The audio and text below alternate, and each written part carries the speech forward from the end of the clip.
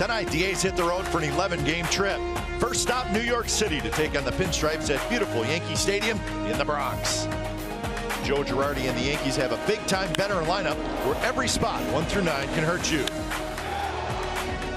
Eric Surkamp gets the ball in game 1. The tall lefty has filled in nicely for the A's rotation, but he will have a tough task with this Yankees lineup. The A's are on a roll and will look to make it 3 wins in a row. Athletics, Yankees, coming up next.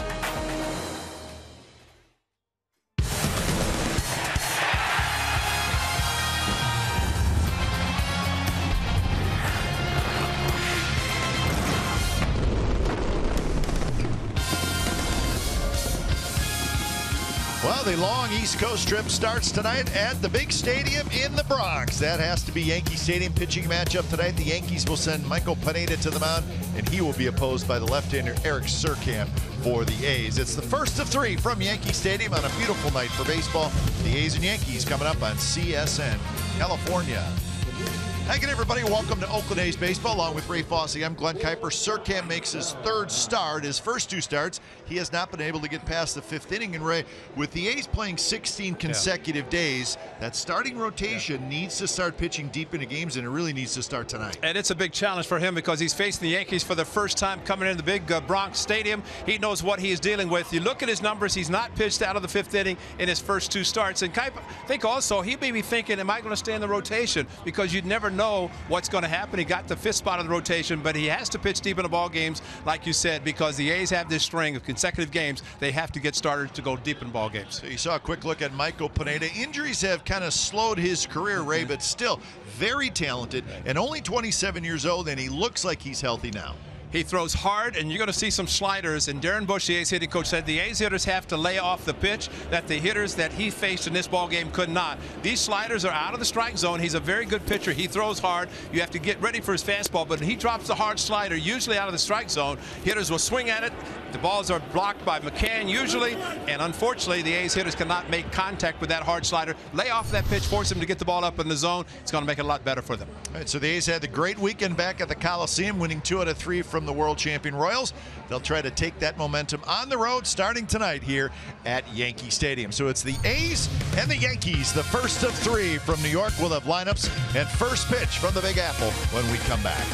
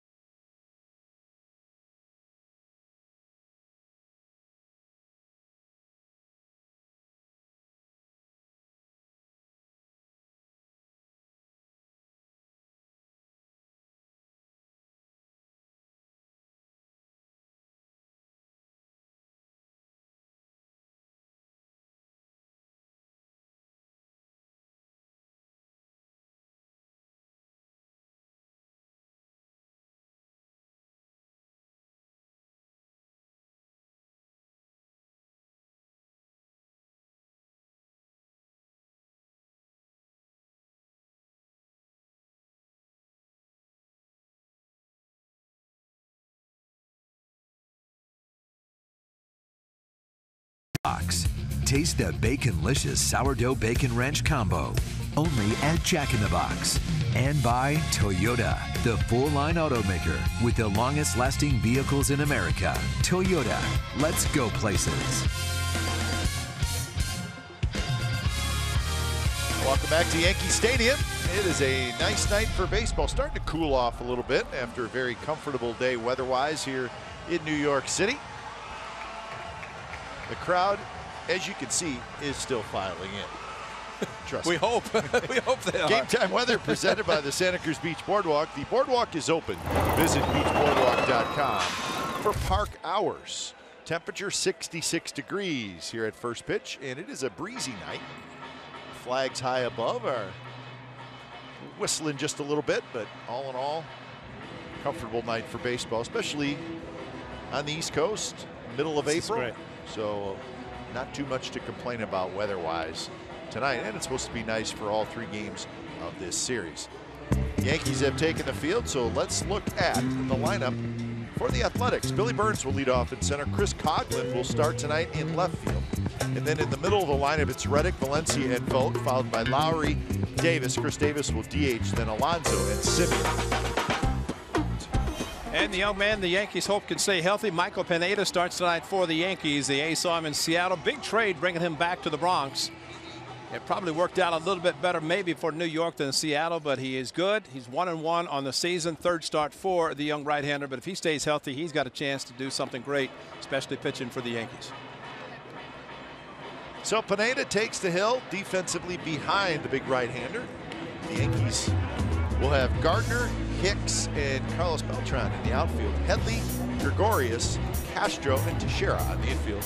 And Brian McCann is your catcher. So as Pineda finishes up his warm-up tosses, the A's set to open up this 10-game road trip. It'll be 3 in New York, 3 in Toronto, and then 4 in Detroit. We talked about it in the pregame show, Ray. It's a challenge trip early in the season for the A's. Yeah, very challenging. I think anytime you come to New York and face the Yankees in their home park, it's just something about the atmosphere. You have to get over that, and for a young player or pitcher, in the case of Surkamp tonight, first ever time, you just hope that he got settled in down in the bullpen before he takes the mound. But it's always a challenge starting here, but maybe with this nice weather, it could be very beneficial for the Athletics. And starting with Billy Burns and try to make something happen.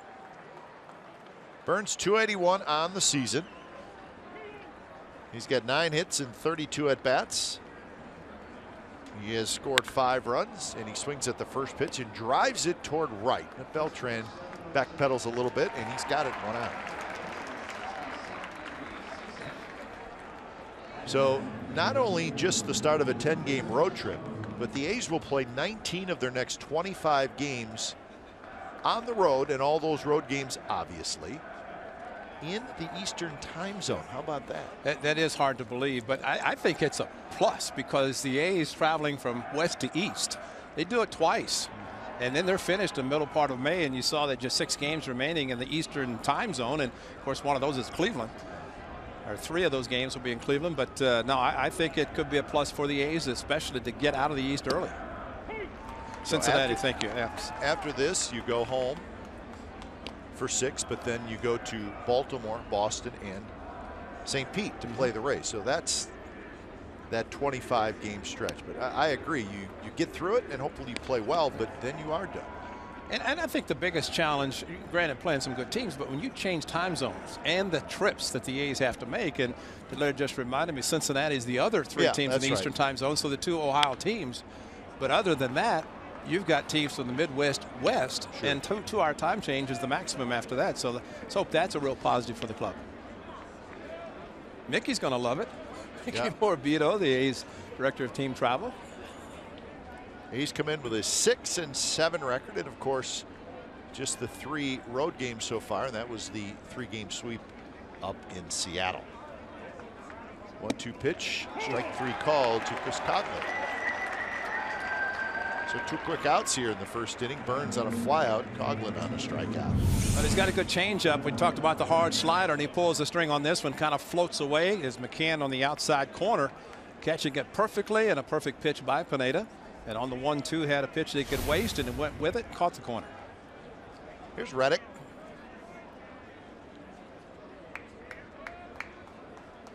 Lots of sliders for Michael Pineda, and it is a good one. One thing, he throws so hard that you try to adjust off his fastball, but if you don't pick up the spin, you're going to swing at a bad pitch. He's a big fella, 6'7", 260 pounds, from the Dominican Republic. Michael Pineda, still a youngster, 27 years old, so he still has a bright future ahead of him if he can stay healthy. You know, maybe that slider was so good because he used pine tar. Well, he got caught with pine tar on his neck. That didn't work out well for him, but sometimes pitchers want to get a little better grip and go to the old pine tar the hitters use. You know, some pitchers say, wait a minute, the hitters can use it to help their grip. Yeah. Why can't I use it? There's a big difference. So Reddick has the walk, and here comes Valencia. Pineda finally stayed healthy last year. He went 12-10 with a 4.37 ERA, and the Yankees were thrilled just to have him out there for 27 starts. As he faces ace cleanup hitter Valencia. Valencia hitting .273 with a couple of RBIs. I think the Mariners, with the trade getting Jesus Montero, I think they thought they were getting a star in the future, but he has not panned out for them. Well, it was just one of those trades at the time, two young players. It was very interesting because you were getting a position player with a lot of promise for a starting pitcher with a lot of promise. It turned out Jesus Montero, a huge disappointment. Not even catching. No. That was Larry Rothschild, the pitching coach for Joe Girardi, and he's been around Girardi. He's been a manager in the big leagues, a pitching coach, and a very, very good one.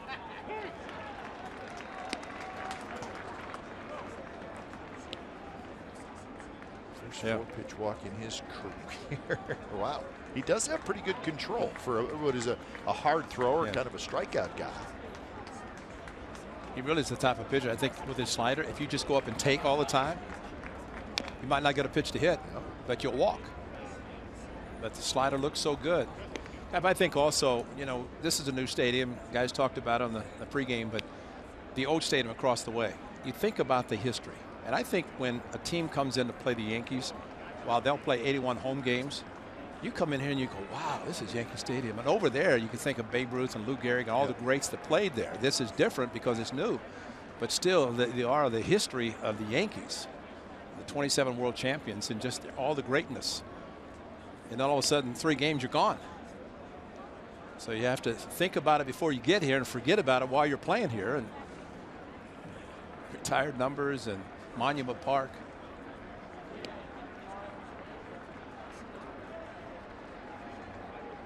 0-2 pitch. There's that slider.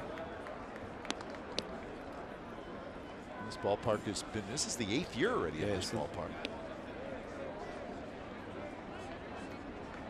I will have to say this, Ray, the amount of empty seats is alarming. It is surprising. Wow. It's very surprising. I agree with you. Man, look at that. They didn't build this to have that many empty seats. No, they did not. They did not. But you know, the Yankees did not sign a free agent in the offseason, which is shocking for a team that still has a payroll over $200 million. And, you know, they make a lot of money. But for them not to sign one free agent, they made the trade for Chapman. But Joe Girardi, great manager, but he's dealing with basically the hand that's given to him. That one rolled foul. Yeah, still a payroll of $222 million, which is actually first in Major League Baseball. It's just a shade ahead of the Dodgers now, but for that payroll to be there without signing a free agent, I mean, not even like a we're not talking about a big money free agent, any free agent at all. Zero. And when was the last time that happened with the Yankees? Probably never. I don't think ever. You know, we showed the picture of the late George Steinbrenner, the boss, but he was going to sign somebody just to say he signed somebody. Exactly. and knowing that basically he could outbid anybody because this is, you know, really it's a bank. It's like printing money here. And maybe it's a slight change in philosophy for the Yankees. Maybe there's family saying, let's not do that anymore. It doesn't guarantee anything. 2-2 to Valencia, trying to get aboard. Reddick with the 2-out walk.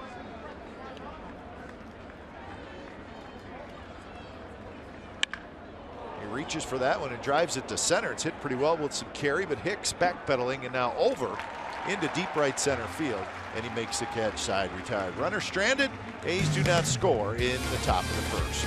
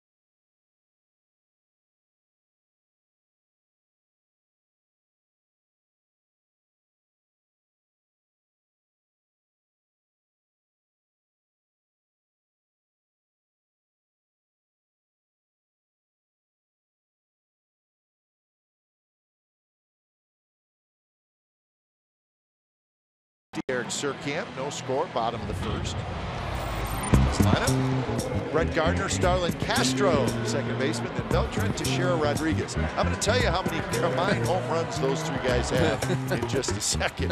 McCann, Hicks, Headley, and Gregorius. That's your Yankee starting lineup.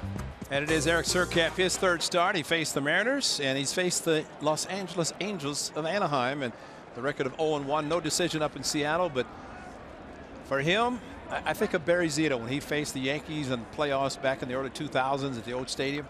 You just get in the park, sit in the dugout, go in the monument, get it out of your system, take the mound, and realize you're a major league pitcher pitching against a lineup of New York Yankees in the traditional pinstripes, and forget about everything else. But he's good enough with a good breaking ball and a sneaky fastball. See how he utilizes it tonight. Gardner shows bunt, takes a strike. Gardner off to a decent start, .314, good on base percentage. Got a double and a homer, a couple stolen bases, 7 walks on the year.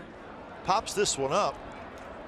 Simeon, Valencia, and it's going to be Valencia who makes the catch. And you can see there is a pretty good breeze up there. Defensively for the A's, the outfield has Chris Coughlin making his second start in left field this year. Then Billy Burns in center, Reddick in right. Valencia, Simeon, Lowry, and Alonso on the infield, third to first. Stephen Vogt is behind the plate. And just a reminder, every time a hitter comes to the plate, do not look for a single-digit number, because they're all gone. The last one to be retired, number 2, Derek Jeter, will be done sometime soon. You see the number 8 on the sleeve of all the Yankees players. That is in memory of course, Yogi Berra, who unfortunately passed away this past offseason. It's been twice, exactly. Was Bill Dickey's the other guy? Yep. It's funny, they couple of catchers. So many Yankee greats that people just adore, but I don't think. I mean, when you say most beloved Yankee, Yogi could be at the top of that list. Exactly. And granted, it's nothing more than a talking point, but he may not have been their greatest player. He was terrific, but he may be their most popular. I don't know that he had enough fingers to put all his rings on. Exactly. Because he won so many. But plus his personality. Oh, it was great. The Yogiisms. I mean, you write a book about Yogiisms, and but I think also, kind of to your point, that when current players, when he passed away, the current players actually said, "It's sad that I can never call him again and talk to him." Well, and that's all part of kind of what I'm talking about. Exactly. There's so much more to Yogi, I think, than just how many home runs he hit in his career and that type of thing. A line drive, Valencia grabs it, and that is the second out. The retired numbers for the Yankees, it's a long, long list, folks. And as Ray said, you better get a number now. Number 2 is going to go to Jeter. Yeah. Joe Torre's number 6, recently retired.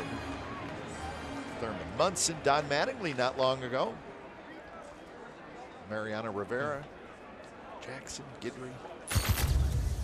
And you saw Jackie Robinson, and it was Mariano who last to wear 42. Beltran finds the gap in deep left center field. Rolls all the way to the 399 marker. So Carlos Beltran doesn't wait around. He has a 2-out double. And not surprised him jump on the first pitch and thought, why not? Fastball, maybe a little cutter that he throws, brought it right in the middle of the plate. And Beltran not one to wait around. He's been around baseball a long time, both the American and National League. And he is now, you know, these guys all say they want to continue to play, and especially got the plate. He said, I got 5 more years in me. Yeah, why not? You know, sure. Mark Teixeira, the way he has kept himself in great shape, wouldn't be surprised to see him play into his 40s. Well, we mentioned his career numbers. So Beltran third, hitting 3rd, Teixeira hitting 4th, Alex Rodriguez hitting 5th. Those 3 guys in the middle of the Yankees lineup have hit a combined 1,481 home runs. You'd have to look long and hard in the history of baseball for a lineup back to back with those, with guys that have hit over nearly 1,500 career home runs. And pick your poison right in the middle now. You've got A-Rod in the on deck, although he's struggling a little bit, but you know, Teixeira, he's going to swing 3-0. I mean, you get to 3-0, be careful, because I don't even know if he looks at the third base coach. Here's your umpires. Laz Diaz is calling balls and strikes. That's your crew chief Jeff Nelson, who is at second base. So 3-1 now to Teixeira. Teixeira has 3 home runs on the season. Got 8 hits and 37 at bats. Big swing. Just got a piece of it. Teixeira has talked about watching his diet and, of course, eating correctly. You look at him, he is thinner, much thinner. And that cut fastball right towards the middle and just hit it straight back. But whatever he is doing, and maybe figuring his age that he's mid-30s, that he wants to play longer and he's going to take better care of himself diet-wise, and it's really showing. And he takes high.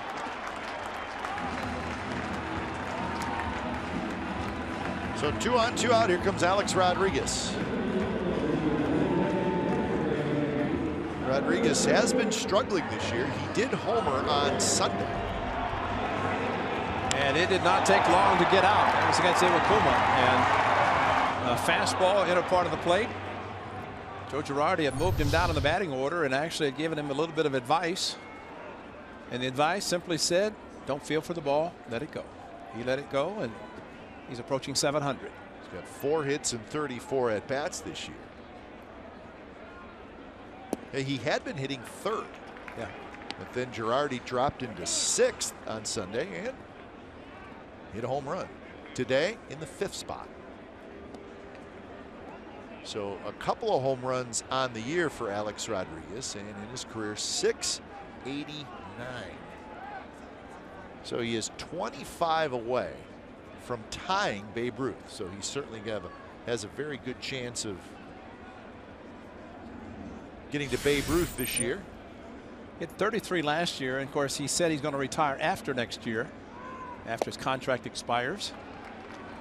So you do the math, you see where Barry Bonds is. He would be just shy of him if he averaged 33 the next 2. Yeah, he's 66 away from tying Hank Aaron right now. Right. So he could get to there. He's not going to get to Bonds. There's a shot to left, and that's a hit. Beltran, who still runs pretty well, comes digging around 3rd. He's going to score. And a 2-out rally. It's the Yankees a 1-0 lead as Alex Rodriguez drives in his 5th run. And you're going to see where they tried to pitch him on the 2-0 fastball, and Stephen Vogt moves inside. It does not get in there. It's right down the middle of the plate. And you could say almost you're fortunate that it's just a base hit. And you talk about shifts and how they'll shift to have a power hitter take the base hit. That could have very easily been a 3-run home run considering the location of the fastball. But the one thing power hitters do when they get a count in their favor, you'll see that the leg lift, they'll look fastball, and they will be very aggressive. And Alex Rodriguez is one of the best at doing that. And here's McCann. It's the RBI total now for Alex Rodriguez. And we've seen Rodriguez in his career, and he's very much like a lot of power hitters, Ray. He doesn't really like the ball inside, but if it stays out over the plate, just like, I mean, look where that pitch is. That's right where he wants it, especially later in his career where maybe the bat speed isn't quite the same. You can get those guys out if you get it in on them, even if you don't have huge velocity. But Surkamp, not great velocity, and then it's right out over the plate.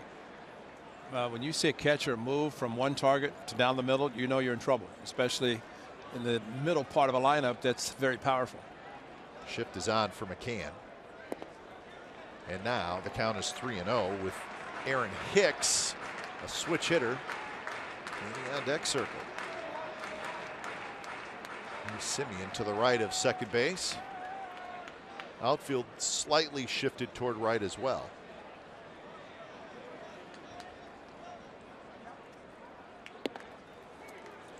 Well, with McCann, very happy to play at Yankee Stadium after being with the Braves and playing well, signed a free agent contract. They signed him because he's a left-handed hitter, and he hits over the shift. He doesn't try to hit through it. He wants to go into the seats, the short porch, and right field.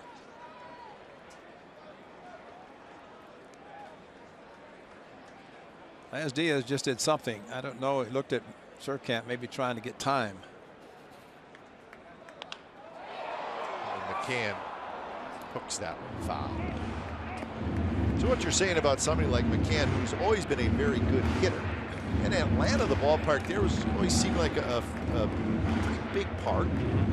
He's probably become more of a dead pull hitter. That's right. Not completely, but maybe looks to pull even more. Remember when Giambi came back to the A's? Thought, wow, he's going to hit home runs to left field. He had changed his swing so much for here that when he came back to the A's, he could not adjust back to left field. This one is foul. That was a ball 4 pitch. Unfortunately, he swung at it and fouled it. You remember Oscar Gamble? This park would be.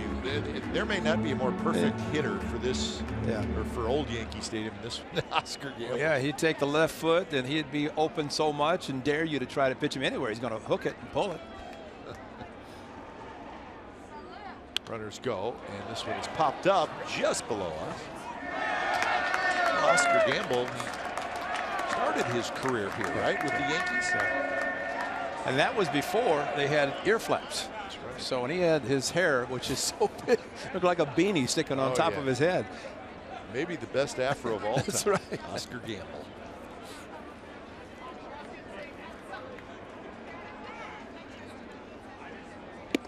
And up and in, and McCann swings through it. So when it's all said and done, the Yankees get a run on 2 hits and a walk. Second inning coming up. Yankees 1, A's nothing.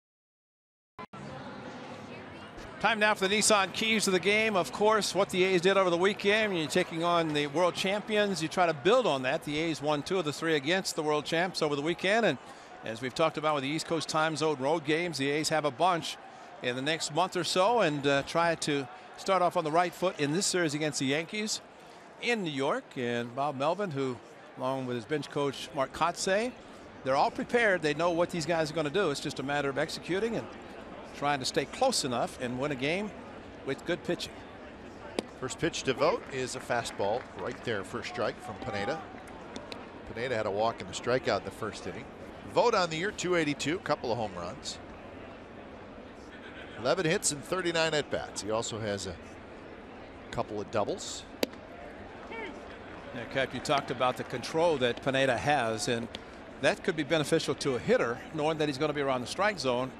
And plus, if the A's hitters can lay off the slider, which is normally out of the strike zone, he probably gets a lot of swing and misses on a pitch that's not even a strike. Like that. McCann will have his work cut out for him tonight, blocking those, especially with 2 strikes or runners on base. But here's a hard slider. If you can lay off that pitch, if you can recognize the spin, I would say a greater percentage of the time it's going to be out of the strike zone. But you swing and miss, or swing over the pitch. Hang in there, Brian McCann.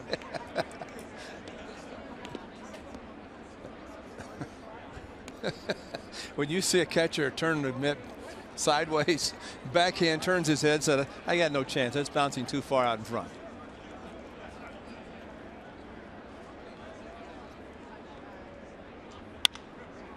Hit high in the air, foul. I'm surprised that sometimes catchers, if there's nobody on base, not 2 strikes, just, you know what, I'm not blocking that. That's right. Just get out of the way. Just going to let it go. I'm not going to get hurt. And that's why it's important to know our 2 strikes are runners on base. You have to really try to make an effort. But unfortunately for McCann, the 2 that he tried to at least get in front of were 0-2 pitches. Somehow Stephen Vogt broke his bat on that last swing. Did not sound like a fractured bat, but I guess it was.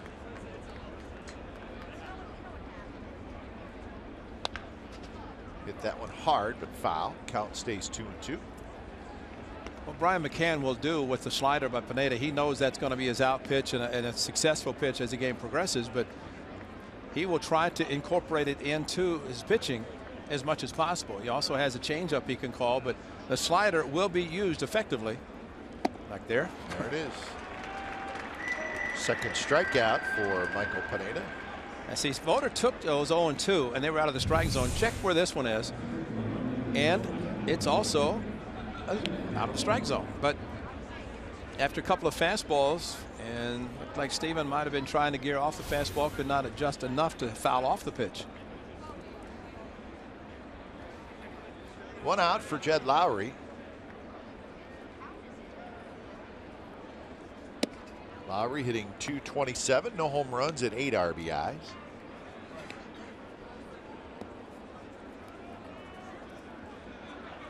He had a pinch hit RBI single on Sunday, and it was a big hit. Picking up his 8th RBI. A 3-2 curveball on a pitch that I asked him, I said, "Would you look in curveball?" And he said, "You can't look curveball, the guy throws 98. And that's what Herrera does, and tried to paint it. And he just adjusted off the curveball, which he did a good job.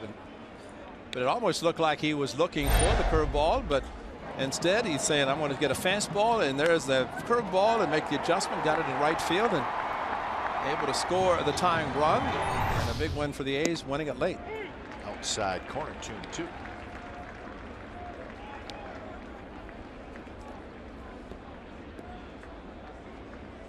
Chris Davis to follow here in the second inning.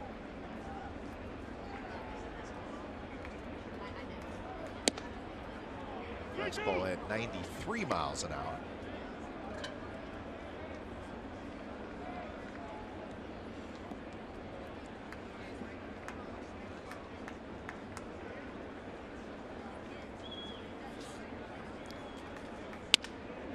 A base hit to left field. There's Lowry. Got a fastball up and away and drops it into left. Now Larry's a very good hitter, and the A's saw it last year when he's playing for the Astros. So many big hits against the A's. A lot of times with 2 strikes doing that, taking the fastball away, going the opposite field. He's a doubles machine. He likes to drive the ball in the gaps for doubles. Occasionally hit the home runs, but he protects well, especially with a couple of strikes on him. Here's Davis, who is DHing tonight. Slow start for Davis. 6 hits and 37 at bats, and he swings and misses. You know, one of the things about baseball and so much scouting and analytics, that if you can't handle a certain pitch, you're going to see that pitch consistently because of the videos and scouting reports. And what Chris Davis is seeing, a lot of fastballs towards the outside part of the plate.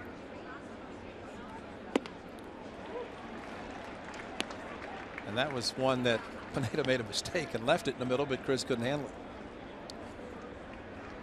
Highest whiff percentage in the majors. And now he has to be concerned about the hard slider, because a right-hander, seeing a slider from Pineda, he gets started towards the middle, the outside part of the plate, and break it away if he decides to go with the slider. Wow. Drives this one toward shallow right center. But Hicks, very good center fielder, gets over there to make the catch. Boy, that's 2 mistakes Pineda made that Davis could not take advantage of. 0-2. McCann set up outside and didn't even think about letting him chase a pitch, left it right in the middle of the plate. He took something off of it, tried to get it out, but left it in the middle. Chris Davis is swinging the bat well. That's a home run. Yeah. Right now he's not, unfortunately. 2 outs for Yonder Alonso.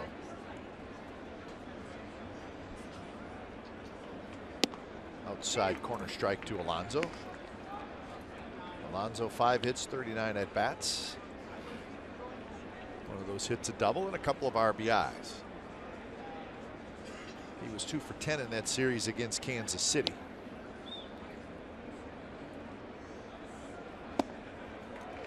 And now it's 0-2.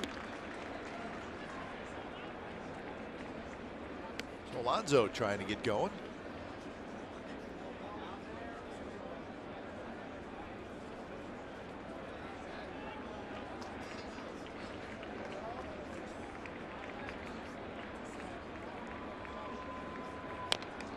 Just got a piece of that one. 87-mile-an-hour pitch from Pineda.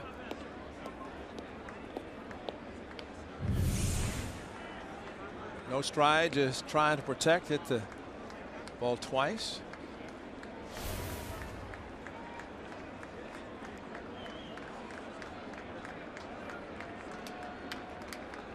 Guess the subway's backed up. The people still aren't here yet. So. They're tailgating. This is one stadium. I don't think tailgating is a part of what the fans no, you don't do. think so? It's not Miller Park in Milwaukee. Where you smell the brats coming in off the freeway.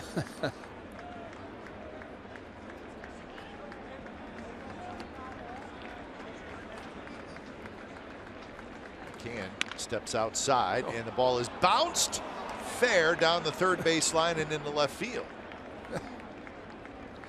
Alonso will take it. So runners at first and second, 2 outs. You know, I think McCann moved so far off the plate. He wanted a waste pitch. Look where he's set up. So Alonso goes with a pitch out of the strike zone. But look at the shift. They're playing him so far to pull. And he's just happy to get a base hit to left field, especially to beat the shift the way he did.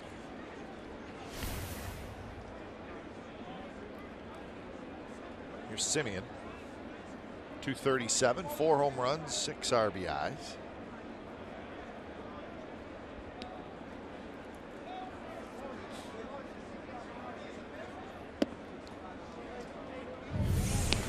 Alonso protecting this time a slight stride and the pitch way up and out of the strike zone, but hit on top of a pitch that was high and found the hole.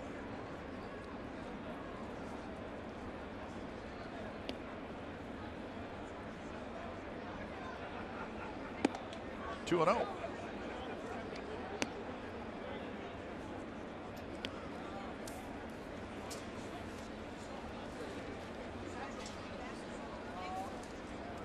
Semien was 1 for 9 in that series over the weekend against the Royals.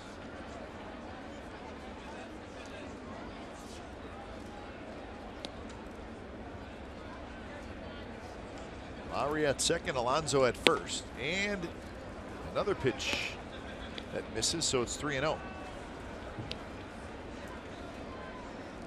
And no shift for Semien except second base. Castro a little bit towards second. Outfield straight up, left side of the infield straight up.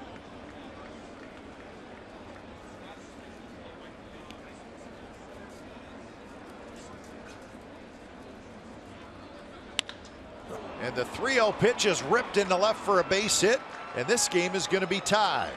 Lowry comes in to score, Alonso to third. So Marcus Semien goes after the 3-0 pitch, and he has tied the game. Well, what a thing of beauty. The A's have been given the green light, several of the hitters, and Marcus Semien with a fastball down the middle. Had to be a shock to McCann, to Pineda, all the Yankees. But Marcus Semien, that is as good a swing you're going to see on 3-0. Hooks it down the line, which allowed the runner to score, and also Alonso to get to third base, with Gardner getting the ball back into second base. So he's one of your hottest hitters.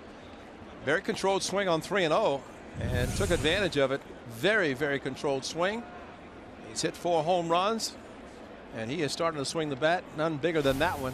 So the Yankees scored theirs with 2 outs, and the A's come right back to tie it with a 2-out base hit. 3 hits in the inning, and now Billy Burns. Larry Rothschild, look at that. That look of like that wasn't in the scouting report. Nope. That Marcus Semien's going to have the green light 3-0. Burns hit a fly ball to right field on the first pitch. He chops this one toward first to Sherritt. Grabs it, hustles to the bag side. Retired a run on 3 hits for the A's. Marcus Semien with the 2-out RBI single. Bottom of the second coming up. It's a 1-1 game.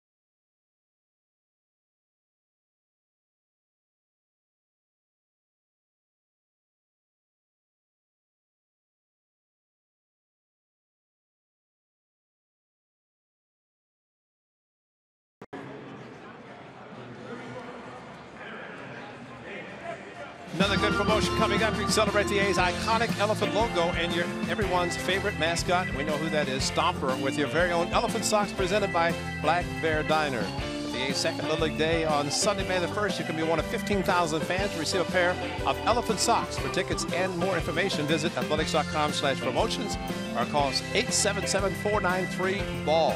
Striped socks, elephant socks. Wow, would look good in those. That's a really throwback there, isn't it? That's a really old jersey. He's wearing it proud, though. See it?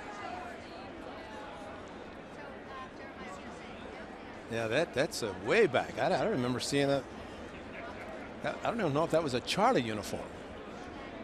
Maybe just a giveaway. Yeah. Charlie have giveaways? He didn't give away tickets. That would have cost money, though, right? Yeah. You need a sponsor for these giveaways. Aaron Hicks, center fielder. Playing in place of Jacoby Ellsbury tonight. Ellsbury's been struggling some, so Hicks coming over in a trade offseason from the Minnesota Twins. Pop up right over the backstop. You go back to last inning when McCann was up and really helped Surkamp. He had a chance to walk him 3 different times. 3 pitches, the last 3 that McCann swung at. So he's got to take that, especially with his club tying the game in the top half of the inning, and come back and have a quick 1, 2, 3 in this bottom part of the batting order of the Yankees. Take advantage of opportunities that are given to you, and Surkamp has had that within just a couple of batters. Darren Bush, Kurt Young, hitting coach, pitching coach. Almost hit him. 3-2 count. Chase Headley to follow, and then Didi Gregorius, the bottom 3 in the Yankees lineup.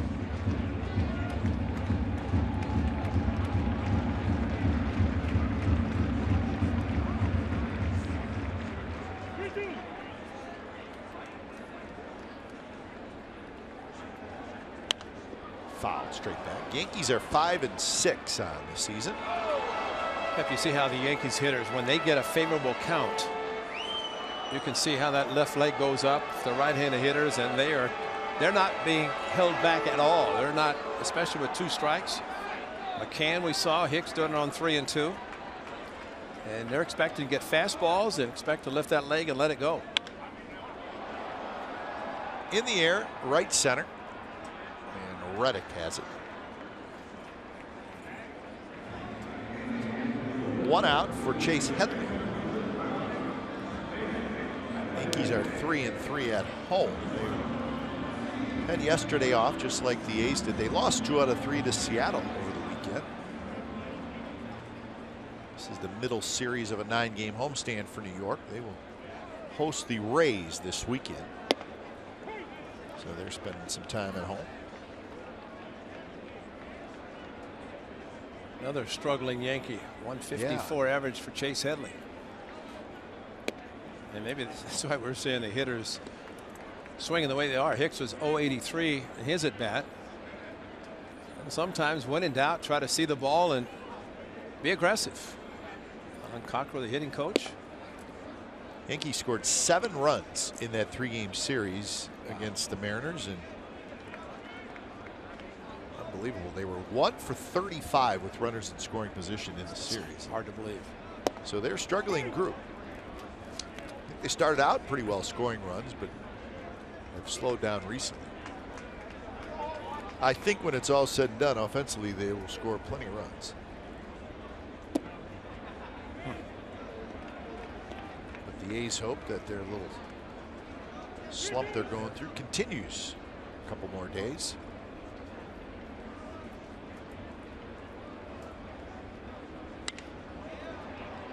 Shallow center, and Burns has it. Lowry was playing the shift, so he hustled back there. Well, Billy Burns has enough speed. He loves to play at Yankee Stadium. He's got good numbers against the Yankees, and he can patrol this very large center field area. One of the biggest in all of at least American League. 399 left center, 385 to right center, and every place in between. Man, it's why Joe DiMaggio always was held back with his home runs, because the old park was the same distance, left field, left center. Plenty of room that way. Coughlin has it. Gregorius is retired. Good inning for Eric Surkamp. 3rd inning coming up. It's a 1-1 game. A's and Yankees.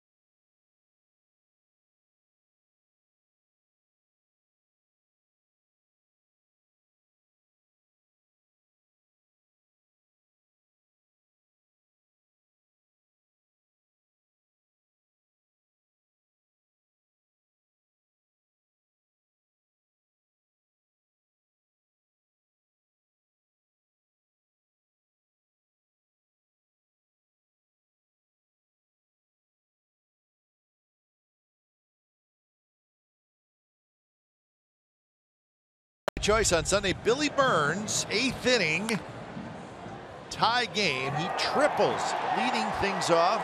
Huge hit in that game. A couple batters later, Josh Reddick would step up. Interesting strategy with 1 out. A lot of us thought that they would walk Reddick and pitch to Valencia. That was not the case. And Reddick drove him in. And when I say some of us, that included Josh Reddick. I asked Josh after the game, did you think they were going to walk you? And he said, yeah, I was convinced they were going to walk me, and they didn't. Not that, nothing against Danny Valencia. It's just you bring the double play into order, and it's a 2-2 game. It's called common sense. I mean, Josh Reddick, one of the hottest hitters on the team. And you're going to pitch around, you're going to throw him a 3-1 changeup like you're going to fool him. Bounce it if you really want to fool him. You know what they say, right? If you just put him on. Thank you. I mean, the whole, well, we're going to pitch carefully. Maybe he'll chase. I think that's dangerous as Coughlin goes the other way, and he's got a base hit. You know, it's one thing if you can pitch carefully.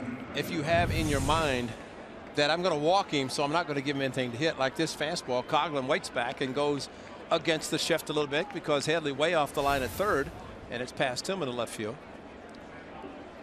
But I just don't think there are as many pitchers who have a frame of mind. It's always I want to get the guy out instead of just here's 4 fingers, you know, put him on. Here's Reddick.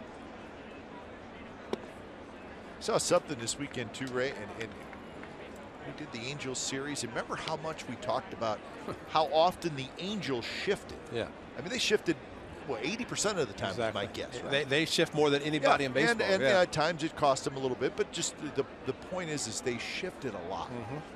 The Royals come to town, and it was noticeable 4 innings into game 1 of the series. They were shifting hardly at all. Straight up, yep. And it's amazing that against the same team, the A's, the difference in how 2 teams go about it. That's right. And it has to be, it has to just be the philosophy, because the charts that everybody's looking at are the same. Yeah. All the information's the same. So it's just one team saying we're going with it, other teams saying not so much. But to me, the key, and I know you've talked about it, can the pitcher pitch to the shift? Yeah. I mean, Alonso, you play him to hit the ball to right field, you give him a fastball away, and you got 2 strikes on it. With 2 strikes. Yeah. And so, I mean, I think the situations dictate what you're going to do. And with Jed Lowry, I go back to him in Seattle when they put the shift on with 2 outs, and the whole left side of the infield was open, and he hit 2 balls to drive in runs. Reddick hits one in the air. Good room for Hicks. Coughlin tags, bluffs, and stays at first. So Reddick had a good swing at it. Just hit it to the wrong part of the ballpark. Hicks grabs it. If you pitch in this park with a left-handed hitter, and you can have a hitter who wants to pull the ball into the seats in short porch and right field, do that, you're going to have a lot of success. And there have been a lot of successful pitchers in this park that do that. Look at the monster in center field, the area, the space in there. And to hit one straight away, it's very difficult to do. From left center to right center, if you try to go in those distances, you're going to make outs because you're typically going to have outfielders who can cover the ground. You go down the lines, you're going to pull, you're going to hit home runs. Yeah, it's really from bullpen to bullpen. Yeah, exactly. Is where the field is big. Yeah. Down the lines, not so much. And if you have a hitter that you know is trying to pull, you pitch him away and he still tries to pull, he's going to hit really a can of corn to center field as Reddick did.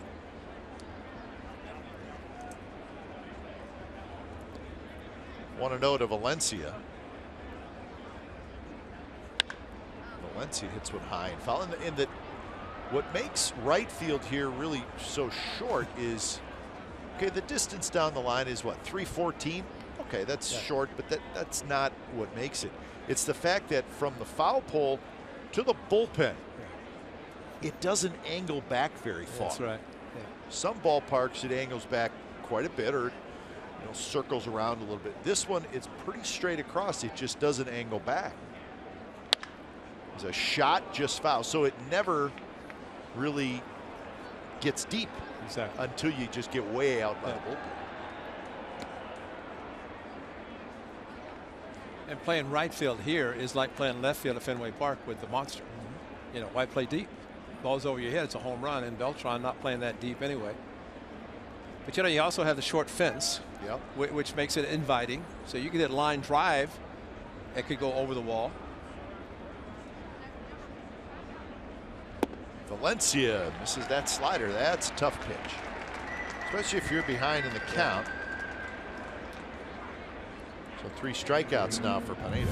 I think every right-handed hitter should be surprised if he doesn't get this pitch for 2 strikes. The hard slider, and try to recognize it. And again, it's going to be out of the strike zone. And Darren Bush, the A's hitting coach, has talked to the players. They had their meeting. They've had scouting reports. Bushy yesterday in the off day spent his day looking at video of the Yankees pitchers, Pineda, and the rest of the staff. So he could tell the A's hitters exactly what to expect, and they're seeing exactly what he told them. 2 outs for Vogt. Coghlan still at first after leading off this inning with a base hit.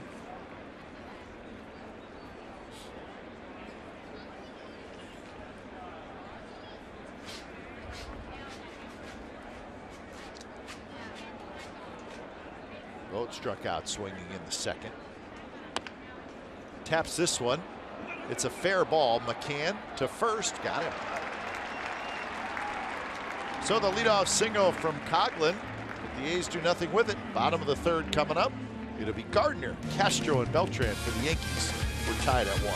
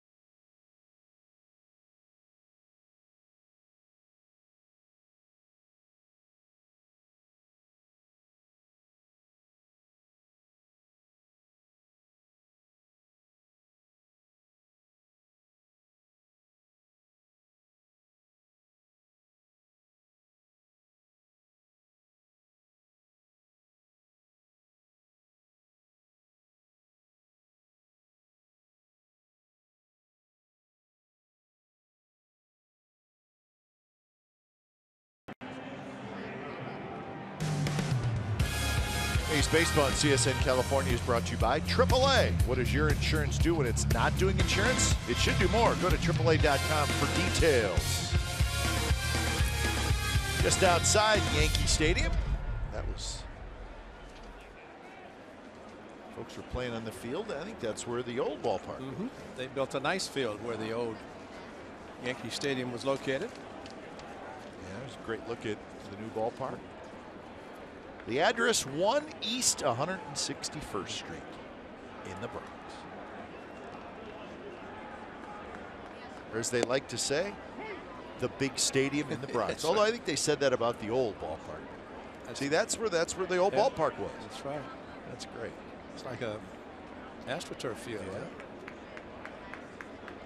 They could care less about the Yankees playing in this big ballpark tonight. They've got their own game going on. How about when we go out and catch the bus about midnight and look over and they're playing basketball? The lights are on all the time in that area, but next to the old stadium. Big time, and there's people waiting to play too. Yeah, that's right. And those lights would burn all night, and they would play basketball all night. Gardner lines one right center. Reddick's got to get over there to cut it off. Gardner will try for 2. Here comes Reddick's throw. It's a good one, but it's late.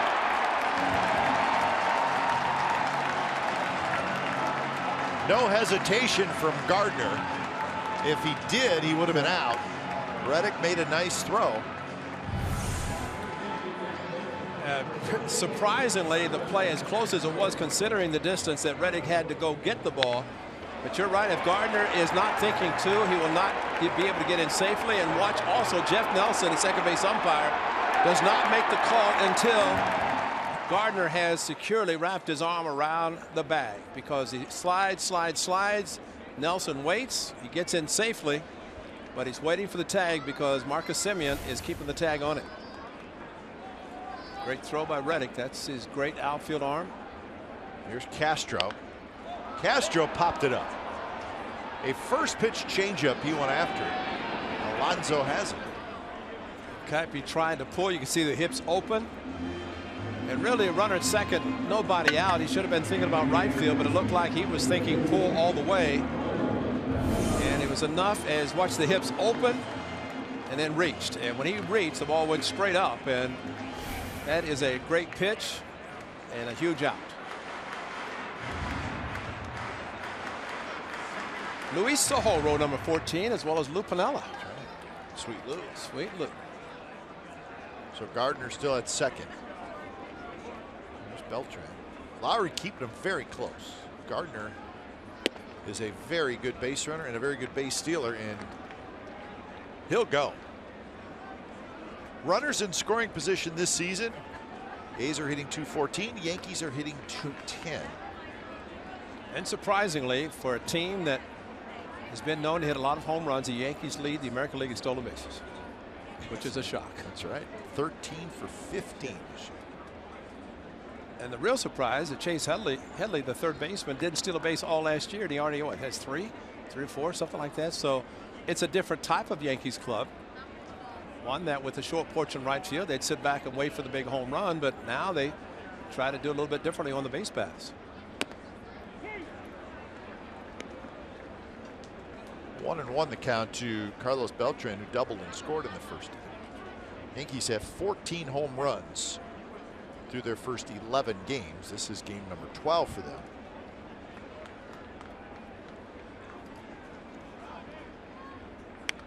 Good swing there, fouled it straight back. And with those numbers that were shown about the hits with runners in scoring position or the batting average, you can see some of the Yankees hitters with runners in scoring position trying to do a little bit more. In the case of Beltran, who put a nice swing on a first pitch in his first at bat for a double, scored the Yankees' first run. Pitched a little bit differently now, but he went out of the strike zone to try to drive in the run. Good hitters will do that.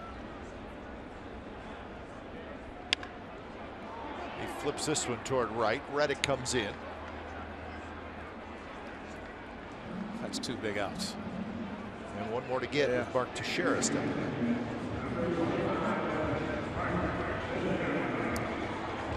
Another off-speed pitch and curveball, and you get a hitter with the power of Beltran to just flip the bat like that with a runner at second.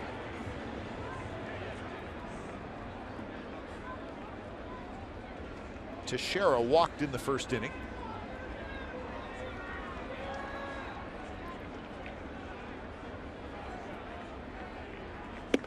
First pitch is high. Huge hole on the right side.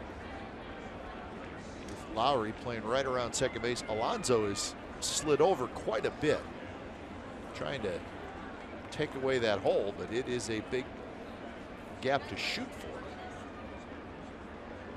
I don't know that it's something that Teixeira wants to do, but maybe with runner in scoring position, he may cut down his swing a little bit.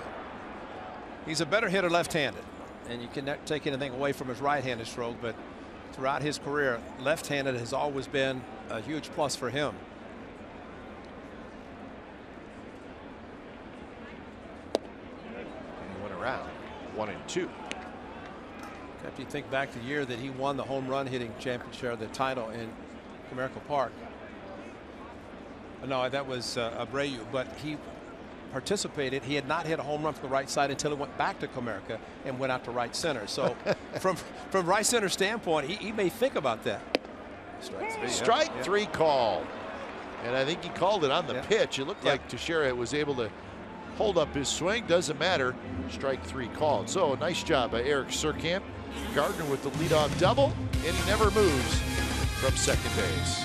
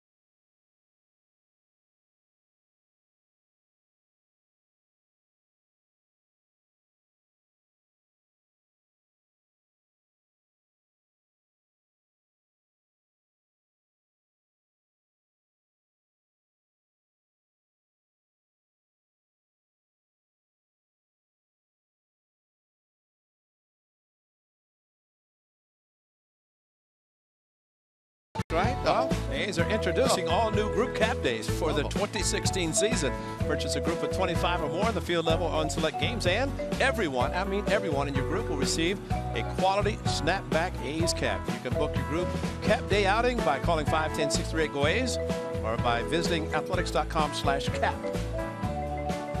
No, you can't come out to the park and yawn, man. You've got to put a A's stuff on. And that Noah Syndergaard? Yeah. Thought he was pitching for the Mets. That's a good Thor. They call him Thor. You know what's great about A's colors, though, is like when you're in opposing ballparks, they stand out. Oh, they do. You can see the green and gold. Yeah. And they stand out. And especially at the traditional Yankee pinstripes. You know, Exactly. here you get all the jerseys and the caps of the Yankees. But I mean, as we sit That's up right. here in Oh, our yeah, there it lovely spot, you can look around and you can see green and gold. So Charlie Finley does live. I mean, right. the colors of the late Charlie Finley, he brought all those out, very prominent, and there they are. Wow, good call, Cat. To pitch inside. Remember, we went to Citi Field a couple years ago, and we had the fans below us. That's right. With the A's fans. Reggie Jackson jersey. Yeah, right. Big fella had a Reggie Jackson jersey. Yeah. 1-2 to Lowry, who singled and scored in the second inning. Good swing, fouls it straight back. All right, we'll give him that one. At least he's got the colors. Oregon Ducks, but it's green and gold, so that's okay. See, I thought they were A's fans. I didn't even see the O. That's all right. They just saw the green, you know. And they got the legends, so they're dropping some coin tonight. Yeah, down below. Good food down there, from what I'm told. I've been told there's some great food down there as well, Yeah. Cap. So And it doesn't cost anything. no, you just pay Just tax on your ticket. $2,500 for a seat. And you get all you can eat, and you better eat a lot. There's a restaurant right behind there, and it is gorgeous. And if you're hungry, you just walk back there and get food, or they bring it to you. Shot to right at Beltran. One out here in the top of the fourth. See, you want lobster? They got lobster. Those are I told you it's the real deal there. That's great. Padded seats. Got the beverage. Got all kinds of beverages. See, that's the problem, though. Those people probably got here at 7:05, but they're just now getting to their seats because you got so much to choose from down underneath there. And they're probably saying, why are those Yeah. people out on that field? We're coming to have a nice dinner, and there's people out on our field. You want us to sit outside? Whoa, whoa, whoa. Thought I could just eat inside.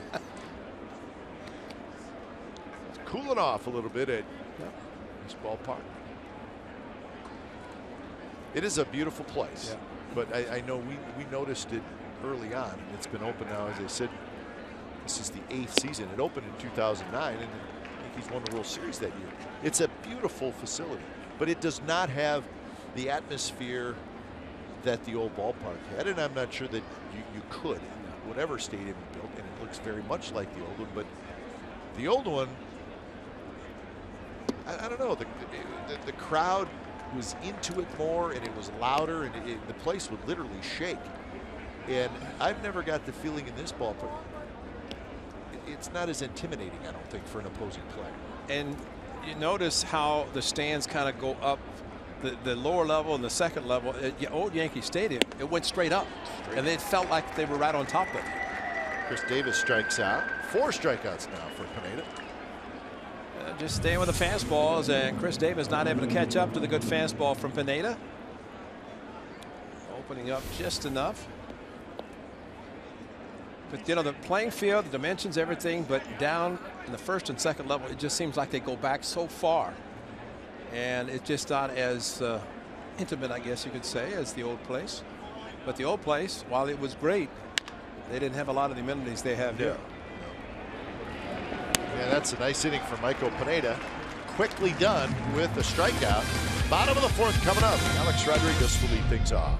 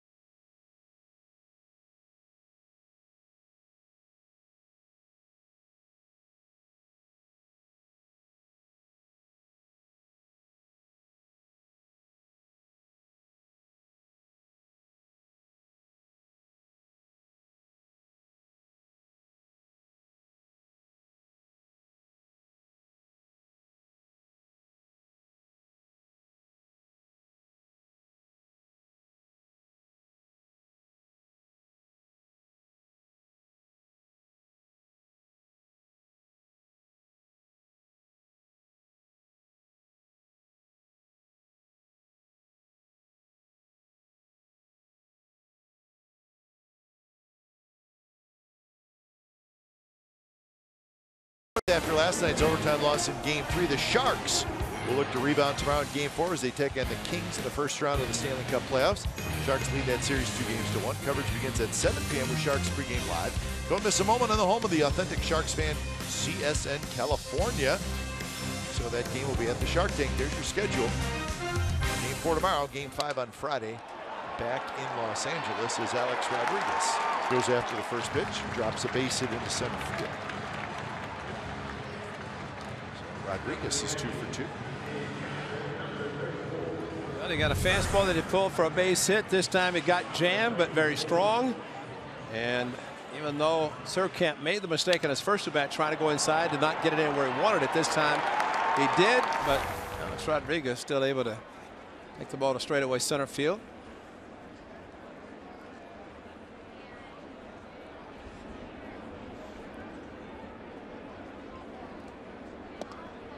Outside to Brian McCann.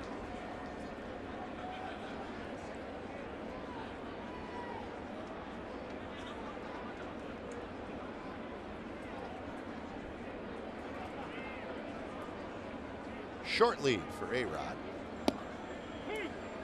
Remember when Brian McCann played for the Braves, and correct me if I'm wrong, he had a nice beard. I think he did. Because he's clean shaven on the head, but when he signed with the Yankees, he decided to shave it because there's no facial hair allowed for the Yankees, but 5-year contract for a lot of money, it's worth it. Grow the beard later.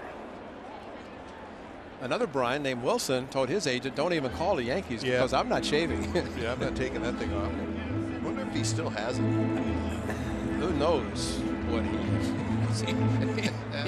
he had a lot of things going facially. 1-2. A-Rod steps back to first. I think it was last year the Yankees, a bunch of the players, they decided they're going to grow mustaches. It's all they can grow for Yankees, just mustaches. That lasted for a nice winning streak and everybody shaved. McCann pokes one towards center. Burns was shaded into right center a little bit. So 1 out for Aaron Hicks. Still had pull on his mind. There's the look. Not afraid to take off the helmet and have to worry about a hairdryer for sure, but that's a good look. Just let it go. But it's amazing. I think didn't it go back to the early 70s when they kind of started the rule? It's been a long time that you've not been able to have facial hair for the Yankees.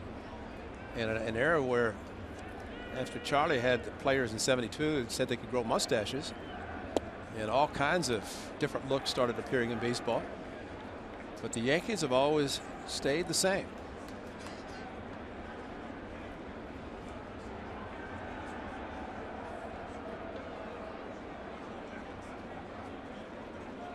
Oh, 1 to Aaron Hicks. I mentioned the Yankees did not sign any free agents. They made 3 trades in the offseason. Hicks was one of them. Coming over from the Twins.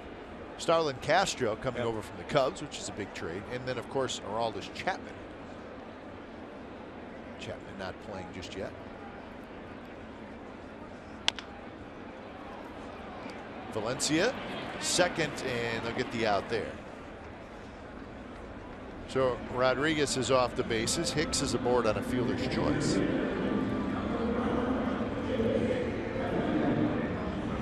And Chase Headley. We think of Starlin Castro. I mean, he, for a long time with the Cubs, shortstop, then Addison Russell took over. They signed Ben Zobrist to play second, and Starlin Castro was traded.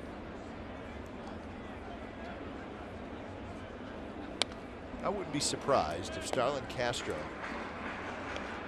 ends up being a better player here than he was in Chicago. He was a pretty good player in Chicago, but he seemed like it was kind of what Castro's not doing as opposed to what he is doing. And he made some mistakes. There was times where he was a little lackadaisical. And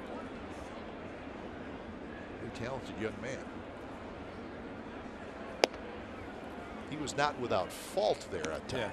And probably the expectations being young and they were never really a good team until the last year. But you think about the cities in American baseball. You think of Chicago, big city, 2 teams, New York, of course, and he's playing in both. So maybe what he learned in Chicago will help him here. That's right.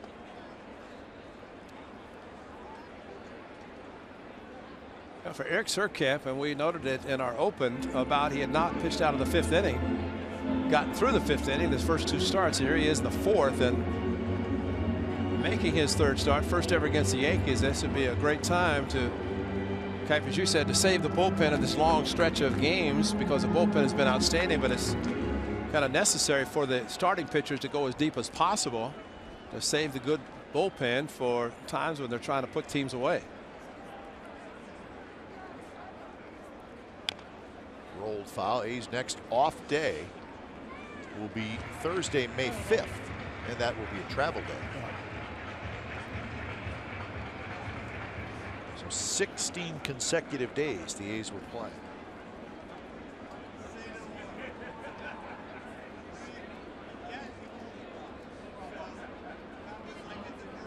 You know, baseball is the only sport of the major sports that plays as many games as they do and has fewer off days than anybody, but it's almost required to play every day to keep timing. Yep. Whereas the other sports, I mean, it's amazing that football once a week, hockey in the basketball schedule half the games. And that's a swing and a miss by Headley, and again a leadoff single, but Surkamp keeps it right there, and the Yankees do not score. 5th inning coming up at Yankee Stadium. 1-1 game.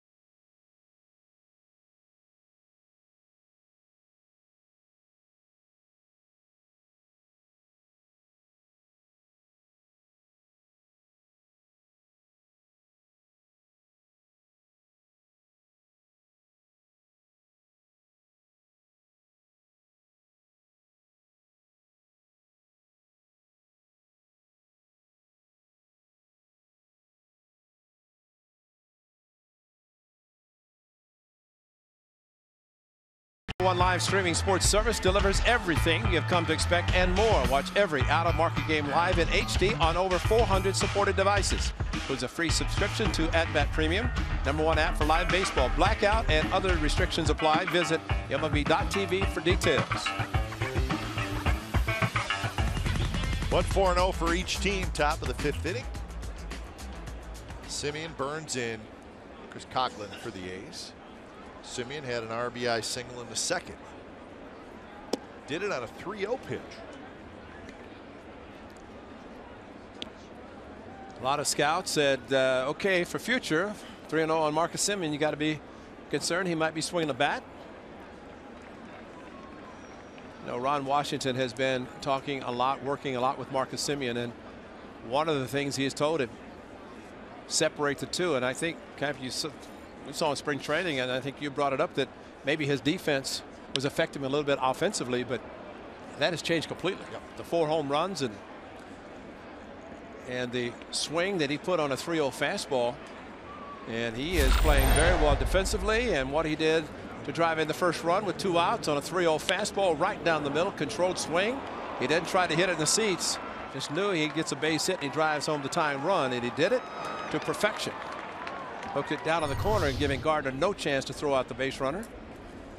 But I think at such an important position as shortstop, you have to separate the two, offense and defense, and he's done a tremendous job doing it.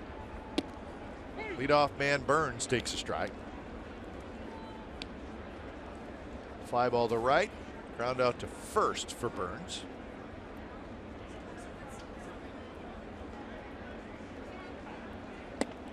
We do not want to jinx Billy Burns. I would never do that. He's not going to do it. But he has not struck out this year. No, he's not. But he's seeing 2 pitches in this at bat. He saw first two pitches in the first 2 at bats. Now that time he could have swung and missed, and maybe ended up on second on the slider in the dirt. He's made 37 plate appearances without striking out. The count is 1-2. And I just hope he doesn't strike out, because I'm going to feel bad. He's always aggressive, but he's taken 2 pretty good sliders that hitters have been swinging at. Most whiff percentage in the majors. John Jason in that list. No, he's a good hitter.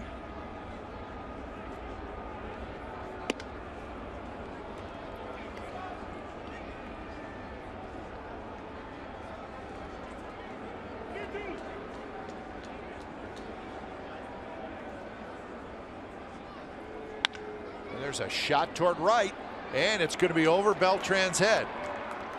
He picks it up near the wall. Burns rounds second. He's digging for third, and he will make it standing up with a 1-out triple.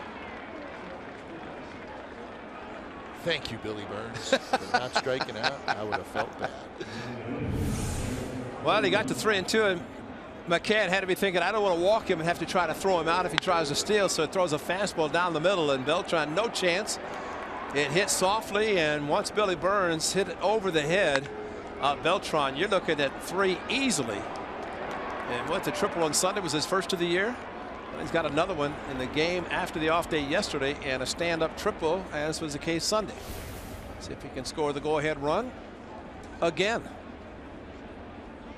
The infield comes in for Coughlin, who has struck out and singled. And pitch him away again with a fastball, let him go to left field with it.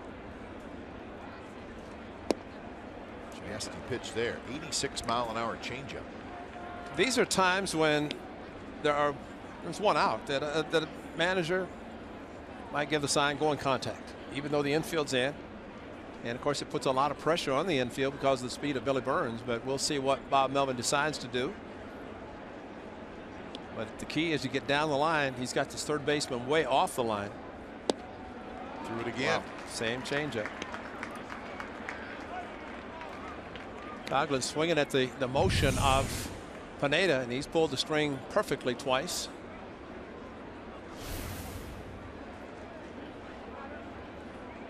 And these are times as a hitter you say the hard slider that he's trying to get you chase, he won't throw it as much because there is a runner at third base.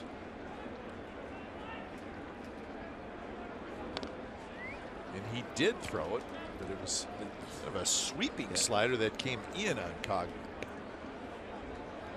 It's hard for him to throw the hard biting one, depending on his catcher to block it, but that stayed up, and Coughlin at least fouled it. But like you said, more of a slider type instead of the hard biting slider that goes down. This one just slid across.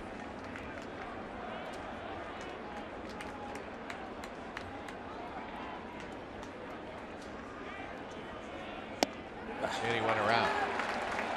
So he did not throw the slider in the dirt, no. But that one, sharp breaking pitch running in on Coughlin. He just could not hold up, and it was well off the plate. But when he saw it, it was in the middle, and that's how sharply it broke. But he did leave it up. No chance to have the wild pitch, although even with Reddick, he's going to have to do the same thing, because even though it's 2 outs now, he still has a runner at third. 80 pitches through 4 2/3 for Michael Pineda.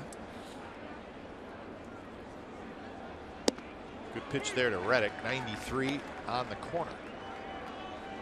Walk and a fly ball to center field for Reddick.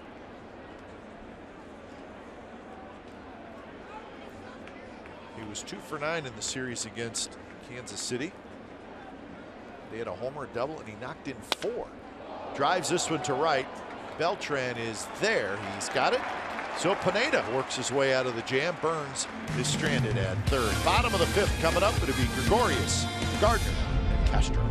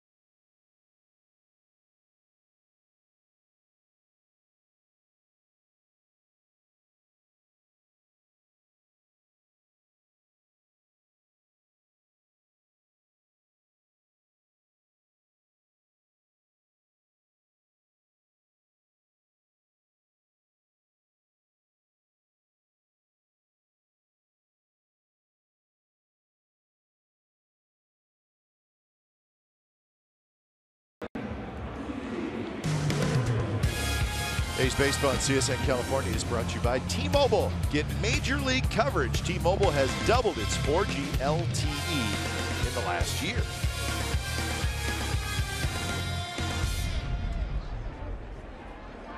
So 1-1 game, bottom of the 5th from Yankee Stadium.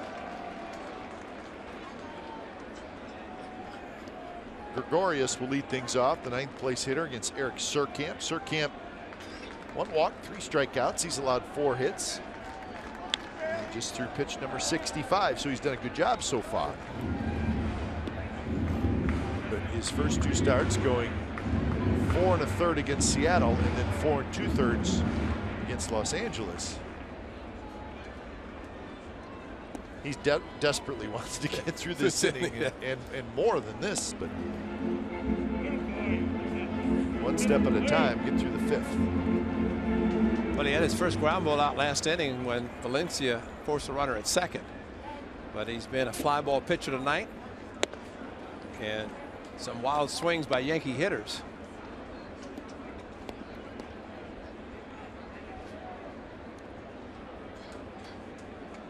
Gregorius hit a fly ball to left field in the 2nd inning.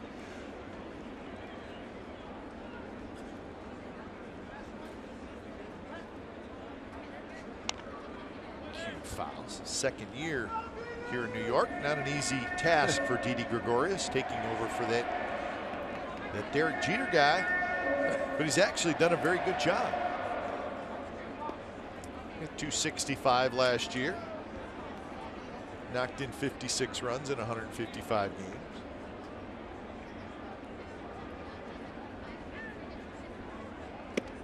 Sounds like, Ray, the Yankees are very pleased with Gregorius, young shortstop, Castro, young second baseman, thinking these 2 guys could be together for a while.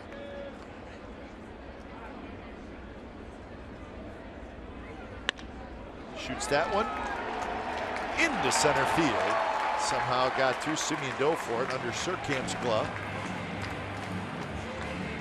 So a leadoff single here in the bottom of the 5th. We always see stars in the seats at Yankee Stadium. Larry David's got good seats. He's the best. There he is. Yeah, you create that show, you can sit anywhere and do anything you want. Ain't that the truth? Plus, you kind of like if something's really annoying you and you just can't let it go, and instead of letting it go, you have to say something about it. Well, that's being Larry David. That's right. So it's great.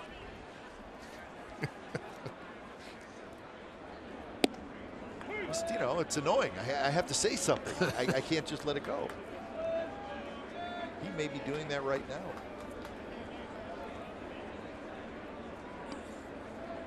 I'd just like to know whose seat he's sitting in.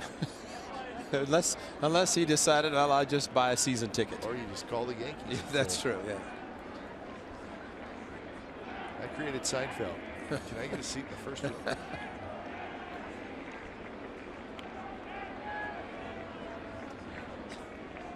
he is. George Costanza worked for the Yankees. That's of course. right. He was the assistant to the traveling secretary. George managed to work for the Yankees for quite a while and never really did anything. And when the boss was alive and you could say that, then you're saying something. That's right.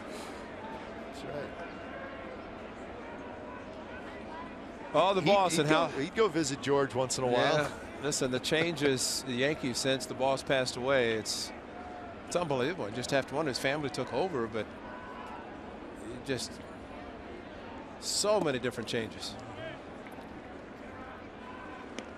Almost the point you wonder if they're going to keep him. I mean, you talk about value of an organization, a franchise, tops in baseball.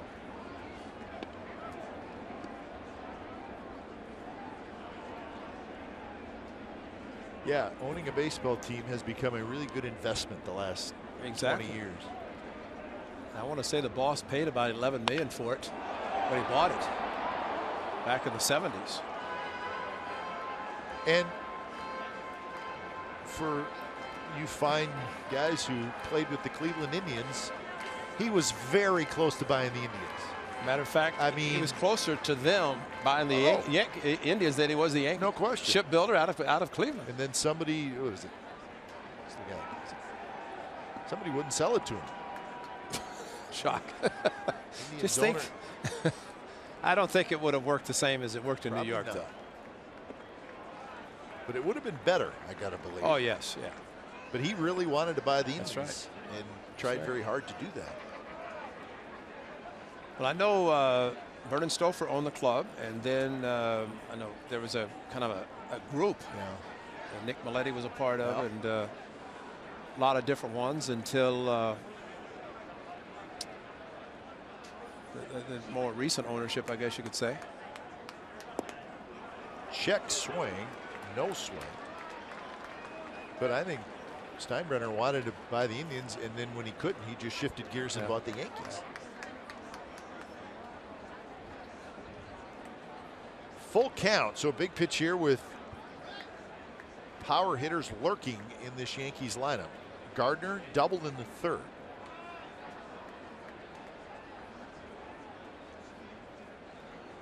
Yeah. And it picked off. Throw. Now there's going to be a rundown. That is going to. Oh no. Well, they said he ran out of the baseline to avoid the tag, so Gregorius is called out. He was able to avoid that Alonso tag, but by doing so, he moved out of the baseline, which you create your own baseline. Create it, yeah. It's just a matter of how far he went out. I don't know. That may be questionable because I don't know he went that far, to be honest. They're going to. He avoided the tag and then back. Yeah, it was not a one of those. Boy, he's clearly out of the baseline. He just jumped back. And you know, he has to hope that this is overturned, because the last thing you want to do, and it's going to stand, the last thing you want to do on 3-2 is to leave too early. Yeah, that's right. Because it's not a stolen base, it's to avoid a double play. And great call from the bench, because those come from the bench, and Surkamp had thrown over a few times. And that's where he was. And